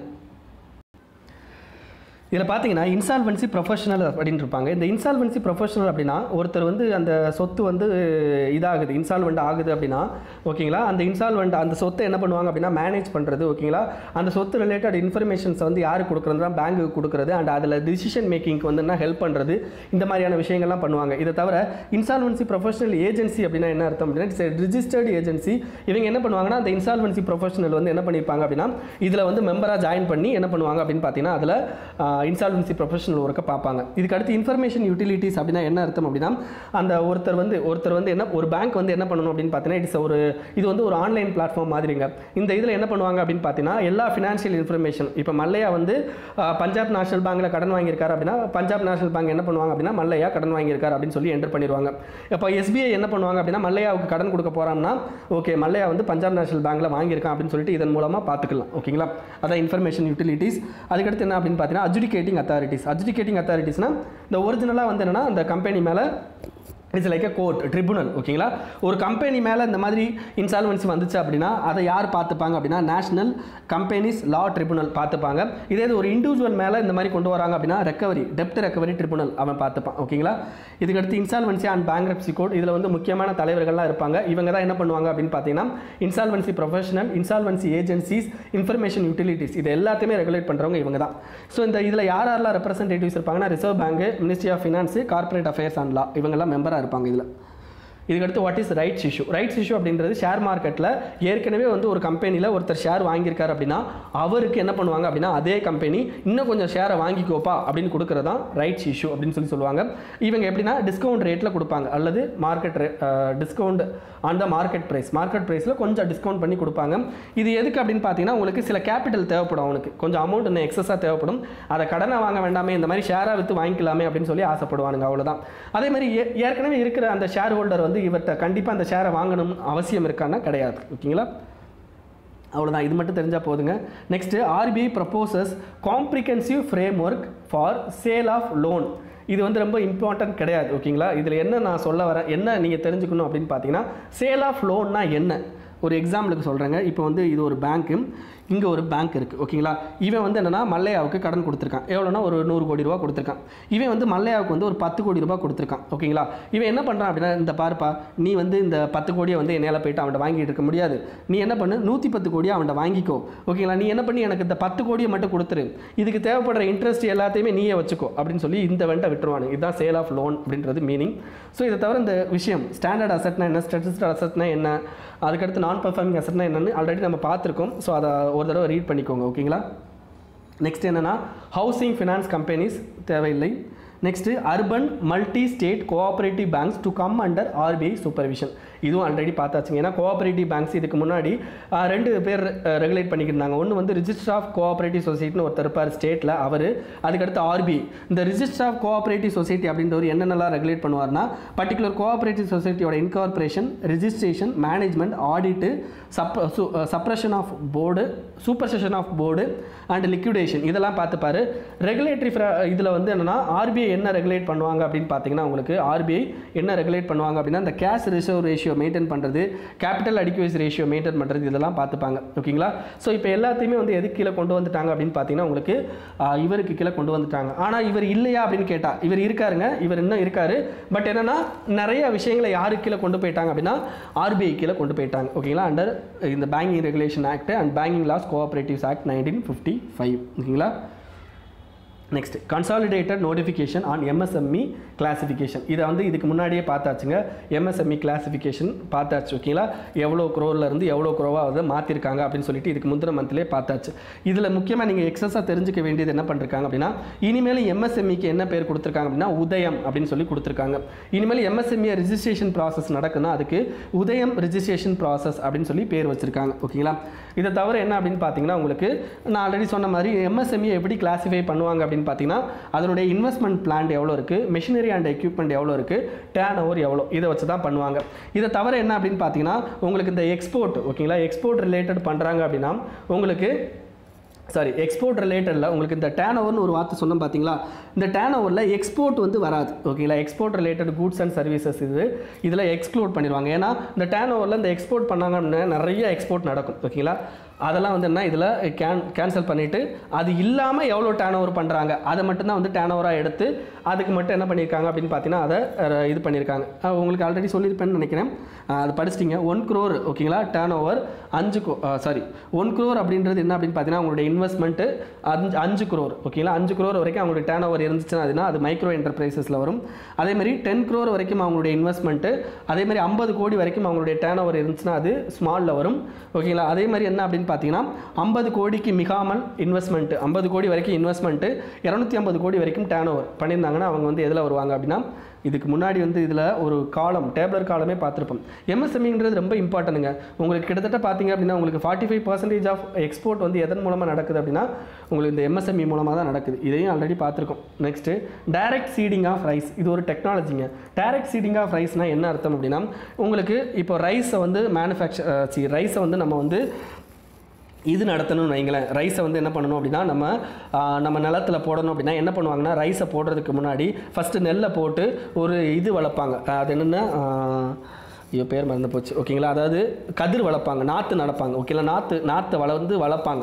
நாற்றை வளர்த்துட்டு என்ன பண்ணுவாங்கன்னா, அந்த நாற்றை பிடுங்கி மறுபடியும் இன்னொரு இடத்துல நாற்று நட்டு வைப்பாங்க. ஸோ இதுதாங்க ஒரிஜினல் ப்ராசஸ். இதில் என்ன பண்ணுறாங்க அப்படின்னு பார்த்தீங்கன்னா, இந்த மாதிரி நாற்றெல்லாம் நட்டாமல் டைரெக்டாக ப்ரீ ஜெர்மினேட்டட் அப்படின்னா என்ன அர்த்தம் அப்படின்னா, அந்த சீட்ஸை அவங்க முன்னாடியே வந்து என்ன பண்ணுறாங்க அப்படின்னா, அந்த முளை விடுறது அப்படின்னு சொல்லுவாங்க. அந்த முளை விடுறதை முன்னாடியே பண்ணிவிடுவாங்க ஓகேங்களா. பண்ணிவிட்டு அதை என்ன பண்ணுவாங்கன்னா, டைரெக்டாக டிராக்டர் மிஷினை வச்சு என்ன பண்ணுவாங்க அப்படின்னா லேண்டில் நட்டுருவாங்க. இதாங்க direct seeding of rice. So இதில் என்னென்ன பாசிட்டிவ் இருக்குது அப்படின்னா, உங்களுக்கு டபுள் ஒர்க்கு கிடையாது, வாட்டர் ரொம்ப செலவாகாது ஓகேங்களா. நமக்கு அதே மாதிரி வந்து என்னென்னு பார்த்தீங்கன்னா அமௌண்ட் நிறையா செலவாகாது. இதெல்லாம் வந்து அதே மாதிரி ஃபெர்டிலைசர் இதெல்லாம் வந்து கம்மியாக செலவாகும். இதெல்லாமே நம்ம தெரிஞ்சுக்கலாம். Next GM seeds. ஜிஎம்னா genetically modified seeds ஓகேங்களா. இதில் நிறையா டிபேட் பிரச்சனைகள் இருக்குது ஓகேங்களா. இதை பற்றி நம்ம ஆல்ரெடி பேசியிருக்கோம். ஜெனட்டிக்கலி மாடிஃபைடில் உங்களுக்கு இப்போதைக்கு நம்ம கண்ட்ரியில் பிடி காட்டன் மட்டும்தான் வந்து என்ன கவர்மெண்ட் அப்ரூவ்டு. பட் இதை தவிர என்னென்னா நிறையா இதை வந்து என்ன மக்கள் யூஸ் பண்ணுறதுக்கு அலைஞ்சிக்கிட்டு இருக்காங்க. அது என்ன அப்படின்னு பார்த்தீங்கன்னா, உங்களுக்கு முதல்ல இப்போ பிடி காட்டன் அப்படின்றது என்ன அப்படின்னு பார்த்தீங்கன்னா பிங் புல்வோம் அப்படின்றதுக்கு அகைன்ஸ்டாக இருக்கக்கூடியதுங்க ஓகேங்களா. அந்த பிடி காட்டனில் உங்களுக்கு 2 வகையான ஜீன் இருக்கும், ஏலியன் ஜீன் ஓகேங்களா. சாயில் பாக்டீரியம் பேசிலஸ் துரிஞ்சிஸ் அப்படின்னு ஒன்று இருக்குது. பேசிலஸ் துரிஞ்சிஸ் அப்படின்னு ஒரு சாயில் பாக்டீரியம் இருக்குது. இதுலேருந்து என்ன பண்ணியிருப்பாங்கன்னா ஒரு 2 ஜீனை உருவி காட்டனோட சீடில் 2 ஜீனை சொருவி இருப்பாங்க. ஓகேங்களா, இந்த இதை சொருவுறது மூலமாக என்ன பண்ணும் அப்படின்னு பார்த்தீங்கன்னா பிங்க் பொல்வோம் அப்படின்ற ஒரு புழுவுக்கு அகெயின்ஸ்டாக என்ன பண்ணும் அப்படின்னு பார்த்தீங்கன்னா உங்களுக்கு இதை கிரியேட் பண்ணும், ப்ரோட்டீனை கிரியேட் பண்ணும். இப்போ என்ன பண்ணியிருக்காங்க அப்படின்னா புதுசாக ஒரு வெரைட்டி கண்டுபிடிச்சிருக்காங்க, அது HTPT காட்டன் அப்படின்னு சொல்லிட்டு. HT அப்படின்றதுனா herbicide tolerant. ஓகேங்களா, ஆனால் இது வந்து இன்னமும் இந்தியாவில் அப்ரூவ்டு கிடையாது. இதை தவிர என்னென்னா PT பிரிஞ்சால்.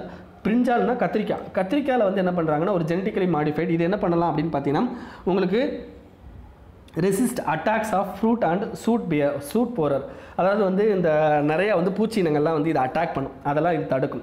இதை தவிர மஸ்டர்டில் என்ன அப்படின்னு பார்த்தீங்கன்னா கிராஸ் பொலினேஷனுக்கு யூஸ் ஆகிற மாதிரி. மஸ்டர்ட் எப்போவுமே வந்து என்ன அப்படின்னு பார்த்தீங்கன்னா செல்ஃப் பொலினேட்டர்னா அந்த மகரந்தத்தூர்கள், ஆணோட மகரந்தத்தூள் பெண்ணோட அந்த இது எல்லாமே வந்து ஒரே பிளான்ட்டில் இருக்கும். இது வந்து மஸ்டர்ட்னா கடுகு. ஓகேங்களா, ஒரு இது இப்போ என்னென்னா கிராஸ் பொலினேஷன்னா ஒரு மஸ்டர்ட் தாவரம் இன்னொரு மஸ்டர்ட் தாவரம், இது ரெண்டும் வந்து என்ன கிராஸ் பொலினேட் பண்ணுற மாதிரி. ஓகேங்களா, சரி, இதை யார் இந்தியாவில் அப்ரூவ் பண்ணுவாங்க அப்படின்னு பார்த்தீங்கன்னா உங்களுக்கு genetically engineering appraisal committee, genetic engineering appraisal committee. இது எந்த மினிஸ்ட்ரி கீழே வரும் அப்படின்னு பார்த்தீங்கன்னா மினிஸ்ட்ரி ஆஃப் என்வரான்மெண்ட் கீழே வரும். அண்ட் இது எந்த ஆக்ட் கீழே இதை அப்ரூவ் பண்ணுவாங்க அப்படின்னு பார்த்தீங்கன்னா என்வரான்மெண்டல் ப்ரொடெக்ஷன் ஆக்ட் 1986 கீழே இதை அப்ரூவ் பண்ணுவாங்க. ஓகேங்களா, நெக்ஸ்ட்டு இன்டர் கிராப்பிங் எப்படின்னா என்ன அர்த்தம் அப்படின்னா ஏற்கனவே ஒரு கிராப் வளர்ந்துக்கிட்டு இருக்கும், அதுக்குள்ளே இன்னொரு கிராப்பை சொருவாங்க, இதுதான் இன்டர் கிராப்பிங். ஓகேங்களா, ஸோ இது எதுக்காண்டி அப்படின்னு பார்த்தீங்கன்னா உங்களுக்கு நிறைய இதில் பாசிட்டிவ்ஸ் இருக்குது and as well as negatives இருக்குங்க. எப்படி அப்படின்னு பார்த்தீங்கன்னா ஒரு லேண்டை எஃபெக்டிவாக யூஸ் பண்ணுறது இந்த இன்டர் கிராப்பிங் மூலமாக நம்ம யூஸ் பண்ண முடியும். ஓகேங்களா, இப்போ பாருங்கள் different types of inter cropping இருக்குது. ஓகேங்களா, அதில் என்ன அப்படின்னு பார்த்தீங்கன்னா உங்களுக்கு மிக்ஸ்டு இன்டர் கிராப்பிங்னா ஒரு ஒரு ஒரு ஒரு ஒரு ஸ்டாண்டர்டைஸ் பொசிஷனில் இன்டர் கிராப்பிங் பண்ணியிருக்க மாட்டாங்க, அப்படியே வளன்னு பண்ணி விட்ருவானுங்க. இதுக்கடுத்து row inter cropping and relay inter cropping, strip inter cropping அப்படின்னு சொல்லிட்டு நிறைய டைப்ஸ் இருக்குங்க. இதை தவிர என்ன அப்படின்னு பார்த்தீங்கன்னா இதனால் என்னென்ன யூசேஜ் அப்படின்னு பார்த்தீங்கன்னா உங்களுக்கு கிரேட்டர் ஈல்டு வந்து அதிகமாக கிடைக்கும், அந்த கிவன் பீஸ் ஆஃப் லேண்டில் உங்களுக்கு அதிகமாக கிடைக்கும்.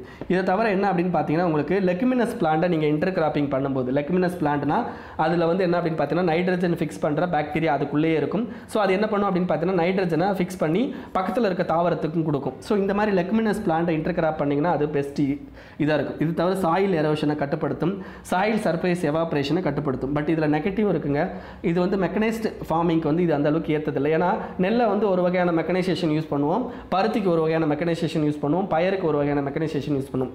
அதேமாதிரி it is a time consuming. ஏன்னா ஏற்கனவே ஒரு பயிரை நட்டிருவீங்க, இன்னொரு பயிரை போய்ட்டு நடுவில் நட்டுறதுக்கு நீங்கள் ரொம்ப கஷ்டப்படணும், டைம் கன்சூமிங். இதை தவிர என்ன அப்படின்னு பார்த்தீங்கன்னா எஃபிஷியன்சி கம்மியாகிறதுக்கு வாய்ப்பு இருக்குது. ஏன்னா ஒரு பிளான்ட்டோட நியூட்ரிஷனை இன்னொரு பிளான்ட் எடுத்துக்கிறதுக்கான சான்சஸ் வந்து அதிகமாக இருக்குது. அதே மாதிரி ஒரு பிளான்ட்டோட அந்த பூச்சி இனங்கள் வந்து இன்னொரு பிளான்ட்டையும் சேர்த்து அஃபெக்ட் பண்ணுறதுக்கு வாய்ப்பு இருக்குது.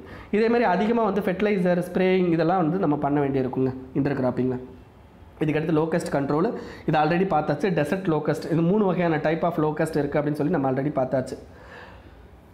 Next minimum support price. இந்த மினிமம் சப்போர்ட் ப்ரைஸை பற்றியும் ஆல்ரெடி பார்த்துருக்கோம். மினிமம் சப்போர்ட் ப்ரைஸ் அப்படின்றது என்ன அப்படின்னு பார்த்தீங்கன்னா நார்மலாக நம்ம ஒரு ஃபார்மர்ஸுக்கு பிஃபோர் ஷோவிங் அவர் வந்து ஒரு நாற்றை நட்டுறதுக்கு முன்னாடி அவருக்கு என்ன பண்ணுவாங்க அப்படின்னு பார்த்தீங்கன்னா அந்த பர்டிகுலர் எம்எஸ்பியை அனௌன்ஸ் பண்ணுவாங்க. ஓகேங்களா, இந்த எம்எஸ்பியை ஃபஸ்ட்டு இதை யார் ரெக்கமெண்டேஷன் பண்ணுவாங்க அப்படின்னு பார்த்தீங்கன்னா commission for agriculture cost and price. இது எந்த மினிஸ்ட்ரி கீழே வரும் அப்படின்னு பார்த்தீங்கன்னா அக்ரிகல்ச்சர் மினிஸ்ட்ரி கீழே வரும். இதை யார் அப்ரூவ் பண்ணுவாங்க அப்படின்னா cabinet committee on economic affairs, அவங்க தான் அப்ரூவ் பண்ணுவாங்க. சரி, இது எந்த அடிப்படையில் வந்து என்னென்னா இந்த அமௌண்ட்டை ஃபிக்ஸ் பண்ணுவாங்க? எம்எஸ்பி அமௌண்ட்னா மொத்தம் 7 டைப் இருக்குங்க.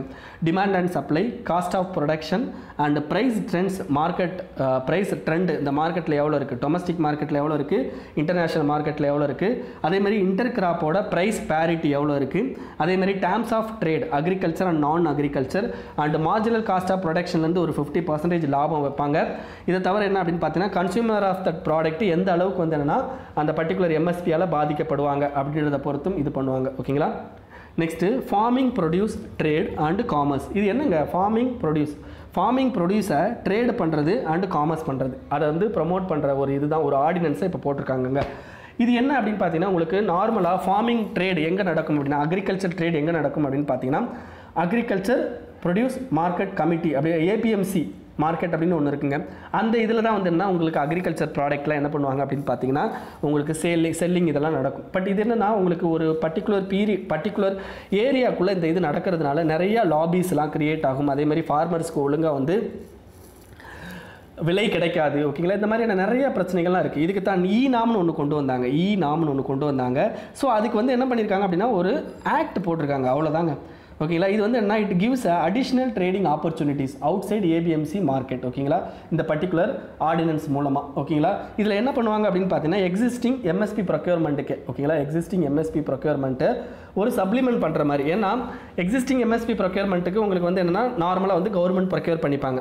ஸோ அதை தவிர இருக்கிற ப்ராடக்ட்டை வந்து ப்ரைவேட் ப்ரொக்யூர் பண்ணுறதுக்கு you have a some amount ஓகேங்களா. எம்எஸ்பிக்கு வந்து இவ்வளோ அமௌண்ட் இருக்குது, நீ இதை தவிர அதிகமாக வாங்கிக்கூடா அப்படின்னு சொல்லி நீங்கள் சொல்ல முடியும்.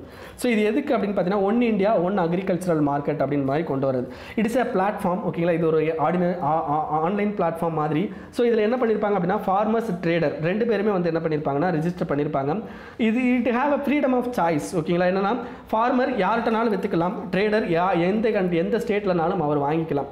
ஸோ இது இன்ட்ராஸ்டேட் ட்ரேட், அதாவது என்ன பார்டர் ஃப்ரீ ஓகேங்களா, பார்டர் ஃப்ரீ அப்படின்னு பேரியர் ஃப்ரீ பார்டர் ஃப்ரீ எல்லாமே பண்ணிக்கலாம் ஓகேங்களா. இது வந்து எலக்ட்ரானிக் ட்ரேடிங் சிஸ்டம்ங்க. இதில் எந்தவித சார்ஜும் வந்து லெவி பண்ண மாட்டாங்க, செஸ் அந்த மாதிரியான எந்த சார்ஜும் லெவி பண்ண மாட்டாங்க. இது வந்து என்ன ஒரு அக்ரிகல்ச்சரில் ஒரு இம்ப்ரூவ்மெண்ட் ஓகேங்களா, அது மாதிரி சொல்லிக்கலாம். Next ஷகக்கார் Mitra scheme. ஷகக்கார் மித்ரா அப்படின்றது என்ன அப்படின்னு பார்த்தீங்கன்னா இது வந்து என்ன அப்படின்னு பார்த்தீங்கன்னா உங்களுக்கு நேஷ்னல் கோஆப்ரேட்டிவ் டெவலப்மெண்ட் கார்பரேஷன் இவங்க என்ன மினிஸ்ட்ரி ஆஃப் அக்ரிகல்ச்சருக்குள்ளே வராங்க. சரி, இது என்ன பண்ணுவாங்க அப்படின்னு பார்த்தீங்கன்னா இந்த ப்ரொஃபஷனல்ஸ் இருக்காங்க பார்த்தீங்களா, ப்ரொஃபஷனல்ஸ் இந்த அக்ரிகல்ச்சர் ரிலேட்டட் அந்த agriculture allied areas and IT sectors இவங்கெல்லாம் வந்து என்ன பண்ணியிருப்பாங்கன்னா ப்ரொஃபஷனல்ஸ் இருப்பாங்க. அவங்கள என்ன பண்ண சொல்கிறாங்க அப்படின்னு பார்த்தீங்கன்னா ஒரு இன்டர்ன்ஷிப் மாதிரி அவங்களுக்கு கொடுக்குறாங்க.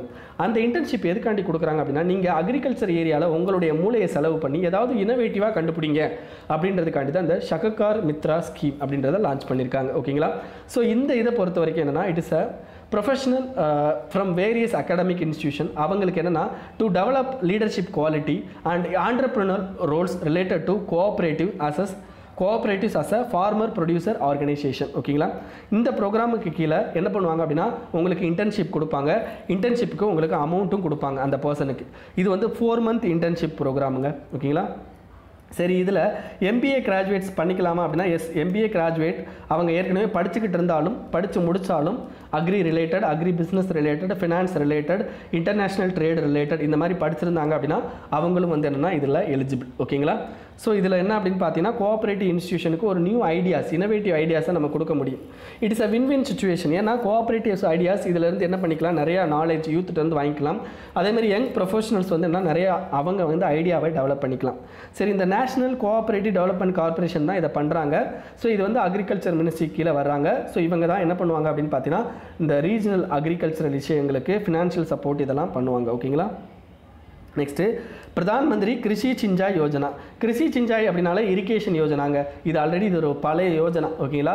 இது என்னென்னா பெர் ட்ராப் மோர் கிராப், அதாவது கம்மியான தண்ணியை ஊற்றி அதிகமான வந்து என்னென்னா நம்ம வந்து ப்ரொடக்ஷன் எடுக்கணும். எதுலனா அந்த அக்ரிகல்ச்சர் இதில் ஓகேங்களா. ஸோ இதை இம்ப்ளிமெண்ட் பண்ணுறவங்க யார் அப்படின்னு பார்த்தீங்கன்னா department of agriculture cooperation farmers welfare. இவங்க தான் வந்து என்ன இம்ப்ளிமெண்டிங் ஏஜென்சி. டோட்டலாக இதில் நிறைய மினிஸ்ட்ரிஸ் வந்து இதில் இன்க்ளூடட். என்னென்னா ministry of agriculture and farmers development, ministry of water resources, ministry of rural development. ஏன் இவங்கெல்லாம் அப்படின்னு சொல்கிறேன் அப்படின்னு பார்த்தீங்கன்னா ஏன்னா இவங்க கிட்ட இருந்த சில ஸ்கீமையும் என்ன பண்ணியிருக்காங்க அப்படின்னா இந்த பர்டிகுலர் இதோட இன்டகிரேட் பண்ணியிருக்காங்க ஓகேங்களா. இந்த கிருஷி சிஞ்சாய் ப்ரோக்ராமோட இன்டகிரேட் பண்ணியிருக்காங்க. சரி, இதில் ஃபண்டு என்ன பண்ணுவாங்க அப்படின்னா இது வந்து ஒரு சென்ட்ரலி ஸ்பான்சர்ட் ஸ்கீம் ஓகேங்களா. இதில் ஃபண்டு எப்படி அப்படின்னு பார்த்தீங்கன்னா உங்களுக்கு ஸ்டேட்டு சென்ட்ரல் இவங்க ரெண்டு பேருமே சேர்ந்து பண்ணுவாங்க.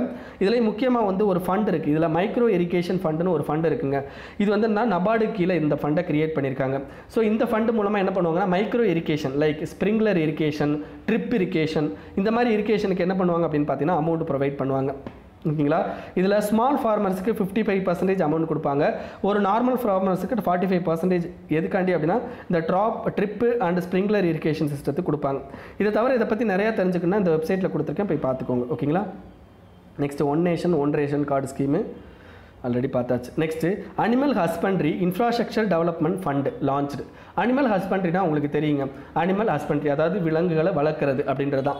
ஸோ அனிமல் ஹஸ்பண்ட்ரின்னு சொல்லிட்டாலே உங்களுக்கு dairy, meet processing and animal feet plans இதெல்லாம் ஓகேங்களா. இதெல்லாம் வந்து இன்ஃப்ராஸ்ட்ரக்சர் டெவலப்மெண்ட் கொடுத்துருக்காங்க. ஸோ இன்ஃப்ராஸ்ட்ரக்சர் ஒன்றே நீங்கள் வந்து ஃபார்மர்ஸுக்கு கொடுக்குறாங்கன்னு நினைக்கக்கூடாது. இது வந்து ஃபார்மர்ஸுக்கு கொடுக்க மாட்டாங்க இந்த அமௌண்ட்டு. இது யாருக்கு கொடுக்குறாங்க அப்படின்னா farmer producer organisation, MSME, section 8 இருக்கிற companies, private companies, individual entrepreneur இவங்களுக்குலாம் என்ன பண்ணுவாங்க அப்படின்னு பார்த்தீங்கன்னா 90% கிட்ட என்ன பண்ணுவாங்க அப்படின்னா லோனாக கொடுப்பாங்க. 10% என்ன பண்ணணும் இவங்க கையில் இருந்து கொடுக்கணும். இதில் என்ன அப்படின்னு பார்த்தீங்கன்னா 3% ஆஃப் இன்ட்ரெஸ்ட் சப்வென்ஷனும் இதில் கொடுக்குறாங்க எலிஜிபிள் பெனிஃபிஷியரிக்கு. இது தவிர என்ன அப்படின்னு பார்த்தீங்கன்னா இதை டோட்டலாக நீங்கள் எத்தனை வருஷத்தில் கட்டி முடிக்கணும்னா 8 வருஷத்தில் கட்டி முடிக்கணும். ஃபஸ்ட்டு 2 வருஷம் நீங்கள் ரீபே பண்ண தேவையில்ல, அடுத்த 6 வருஷத்துக்கு நீங்கள் ரீபே பண்ணணும் ஓகேங்களா. ஸோ இதை தவிர என்ன அப்படின்னு பார்த்தீங்கன்னா கிரெடிட் கேரண்டி ஃபண்டும் கொடுக்குறாங்க ஓகேங்களா. கிரெடிட் கேரண்டி ஃபண்டுனா ஆல்ரெடி சொல்லியிருக்கேன். கிரெடிட் கேரண்டி அப்படின்னா என்ன அர்த்தம் அப்படின்றது நான் ஆல்ரெடி சொல்லியிருக்கேன். ஸோ இந்த ஃபண்டை யார் மேனேஜ் பண்ணுறாங்கன்னா கிட்டத்தட்ட நபார்டு வந்து மேனேஜ் பண்ணுறாங்க. கிட்டத்தட்ட எவ்வளோ அமௌண்ட்டுக்கு கிரெடிட் கேரண்டி கொடுக்குறாங்கன்னா 25% வந்து கிரெடிட் கேரண்டி கொடுக்குறாங்க ஓகேங்களா. Next scheme for formalisation of micro food processing enterprises இது ஆல்ரெடி நம்ம சொல்லியாச்சு. இதுக்கடுத்து என்ன அப்படின்னு பார்த்தீங்கன்னா GEM அப்படின்றது government market place ministry of commerce கீழே வருது. அதாவது ஜென்ரல் யூட்டிலிட்டி ஐட்டம்ஸை வந்து வாங்குறதுக்காண்டி பண்ணுறது தான். இதில் என்ன பண்ணியிருக்காங்கன்னா கண்ட்ரி ஆஃப் ஆரிஜினை உள்ளே கொண்டு வந்திருக்காங்க. அதாவது ஒரு ப்ராடக்ட்டை வந்து government organisation, government administrative organisation வாங்குறாங்க அப்படின்னா அந்த பர்டிகுலர் ப்ராடக்ட் எந்த கண்ட்ரியிலேருந்து ஆரிஜின் ஆயிருக்கு அப்படின்றத தெரிஞ்சுக்கிறதுக்காண்டி ஓகேங்களா. Next draft electricity amendment act. இது கொஞ்சம் முக்கியமான அமெண்ட்மெண்ட் ஆக்ட்டுங்க. இதில் என்ன பிரச்சனை அப்படின்னு பார்த்தீங்கன்னா உங்களுக்கு கோஆப்ரேட்டிவ் ஃபெடரலிசத்தை அஃபெக்ட் பண்ணுற மாதிரி இருக்குது அப்படின்றாங்க. ஏன்னா இந்த எலக்ட்ரிசிட்டி அப்படின்றது உங்களுக்கு கன்கரண்ட் லிஸ்ட்டில் வருது. பட் என்னென்னா இந்த எலக்ட்ரிசிட்டி பில்லை வந்து வித்தவுட் எந்த ஸ்டேட்டையும் வந்து கலந்து இது பண்ணாமல் இவங்க இது கொண்டு வந்திருக்காங்க. சரி இதில் என்னென்ன பிரச்சனை இருக்குது அப்படின்றத ஃபஸ்ட்டு பார்க்கலாம் ஓகேங்களா. அதுக்கடுத்து உள்ள என்னென்ன இந்த பில்லில் என்னென்னலாம் சொல்லியிருக்காங்க அப்படின்றத பார்க்கலாம். இதில் ஃபஸ்ட்டு என்ன பண்ண சொல்லியிருக்காங்கன்னா சப்சிடியை வந்து ஸ்டாப் பண்ண சொல்லியிருக்காங்க. ஃபார்மர்ஸுக்கு கொடுக்குற எல்லா விதமான சப்சிடியும் ஸ்டாப் பண்ண சொல்லியிருக்காங்க ஓகேங்களா. இதில் ஃபார்மர்ஸுக்கு கொடுக்குற சப்சிடியும் வருது.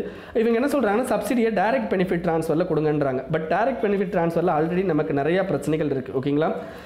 அந்த மாதிரியான விஷயங்கள் வந்து இதில் பிரச்சனை. இதுக்கடுத்து முக்கியமானது இன்னொரு பிரச்சனை என்ன அப்படின்னு பார்த்தீங்கன்னா இந்த டாரிஃப் ஃபிக்ஸேஷன், அதாவது எலக்ட்ரிசிட்டிக்கு இவ்வளோ டாரிஃப் அப்படின்றத ஃபிக்ஸ் பண்ணுறதுக்கு சென்ட்ரல் கவர்மெண்ட் என்ன பண்ணுறாங்கன்னா ஒரு அத்தாரிட்டி அப்பாயிண்ட் பண்ணுறாங்க. பட் இதுக்கு முன்னாடி இந்த ஸ்டேட் தான் பண்ணிக்கிட்டு இருந்தாங்க. இப்போ சென்ட்ரல் கவர்மெண்ட் பண்ணுறதுக்கு கொண்டு வந்திருக்காங்க. இதை தவிர என்ன அப்படின்னு பார்த்தீங்கன்னா உங்களுக்கு ரெனியூவபிள் எனர்ஜி, அதாவது நம்ம கண்ட்ரியில் ரெனியூவபிள் எனர்ஜி வந்து தயாரிக்கிறாங்க பார்த்தீங்களா, அதில் கண்டிப்பாக மினிமம் பர்சன்டேஜை வந்து ஸ்டேட் கவர்மெண்ட் வாங்கிக்கணும், ஸ்டேட் பவர் கம்பெனிஸ் வாங்கிக்கணுன்றாங்க. இதுவும் என்ன அப்படின்னு பார்த்தீங்கன்னா நம்மளை வந்து கம்பல் பண்ணுற மாதிரி இருக்குது ஓகேங்களா. இந்த 3 தாங்க இதில் இருக்கிற பெரிய இஷ்யூஸ். ஓகே, இதை ஒரிஜினலாக என்னென்ன கொண்டு வந்திருக்காங்க அப்படின்றத பார்க்கலாம். ஃபர்ஸ்ட் நான் ஆல்ரெடி சொன்னேன் ரெனியூவபிள் எனர்ஜி. ஸோ ரெனியூவபிள் எனர்ஜிலேருந்து கண்டிப்பாக வந்து என்ன பண்ணணும் அப்படின்னா state government some parts of இதை வந்து என்ன வாங்கிக்கணும் அப்படின்றது சொல்லியிருக்காங்க. இதை தவிர என்னென்னா சென்ட்ரல் கவர்மெண்ட் என்ன பண்ணுவாங்கன்னா நேஷனல் ரெனியூவபிள் எனர்ஜி பாலிசி அப்படின்றதையும் வெளியிடுவாங்க. இதை தவிர கிராஸ் பார்டர் ட்ரேட் அப்படின்னா என்ன அர்த்தம் அப்படின்னா நம்ம கண்ட்ரிலேருந்து வெளி கண்ட்ரிக்கு வந்து என்னன்னா ட்ரேடு பண்ணுறது ஓகேங்களா. இதுக்கான அந்த அமௌண்ட் ஃபிக்ஸேஷன் அண்ட் இந்த இதெல்லாம் வந்து என்னன்னா இவங்க தான் வந்து கவர்மெண்ட் தான் வந்து ஃபிக்ஸ் பண்ணுவாங்க. சென்ட்ரல் கவர்மெண்ட் தான் டெலிகேட் பண்ணுவாங்க. there will be a கைட்லைன்ஸும் கொடுப்பாங்க ஓகேங்களா. இதை தவிர எலக்ட்ரிசிட்டி கான்ட்ராக்ட் என்ஃபோர்ஸ்மெண்ட் அத்தாரிட்டி, அதாவது electricity power producing company and state கவர்மெண்ட்டோடைய power distribution company இவங்க 2 பேருக்கு இடையில் கான்ட்ராக்ட் இருக்குன்னு வைங்களேன். அந்த கான்ட்ராக்டை என்ஃபோர்ஸ் பண்ணுறதுக்கு அந்த கான்ட்ராக்டில் இருக்க ஆப்ளிகேஷன்ஸை 2 பேரும் ஒழுங்காக பண்ணுறாங்களா, சேல் அண்ட் பர்ச்சேஸ் ஒழுங்காக நடக்குதா, இதெல்லாம் வந்து கவனிக்கிறதுக்கு சென்ட்ரல் எலக்ட்ரிசிட்டி கான்ட்ராக்ட் என்ஃபோர்ஸ்மெண்ட் அத்தாரிட்டின்னு ஒரு அத்தாரிட்டியும் கிரியேட் பண்ணுறாங்க ஓகேங்களா. ஸோ இதை தவிர என்ன அப்படின்னு பார்த்தீங்கன்னா உங்களுக்கு பேமெண்ட் செக்யூரிட்டி ஓகேங்களா. பேமெண்ட் செக்யூரிட்டியில் என்ன பண்ணுறாங்க அப்படின்னு பார்த்தீங்கன்னா அதாவது என்ன சம் பேமெண்ட் வந்து என்ன பண்ண சொல்லியிருக்காங்க அப்படின்னு பார்த்தீங்கன்னா there will be a security of payment.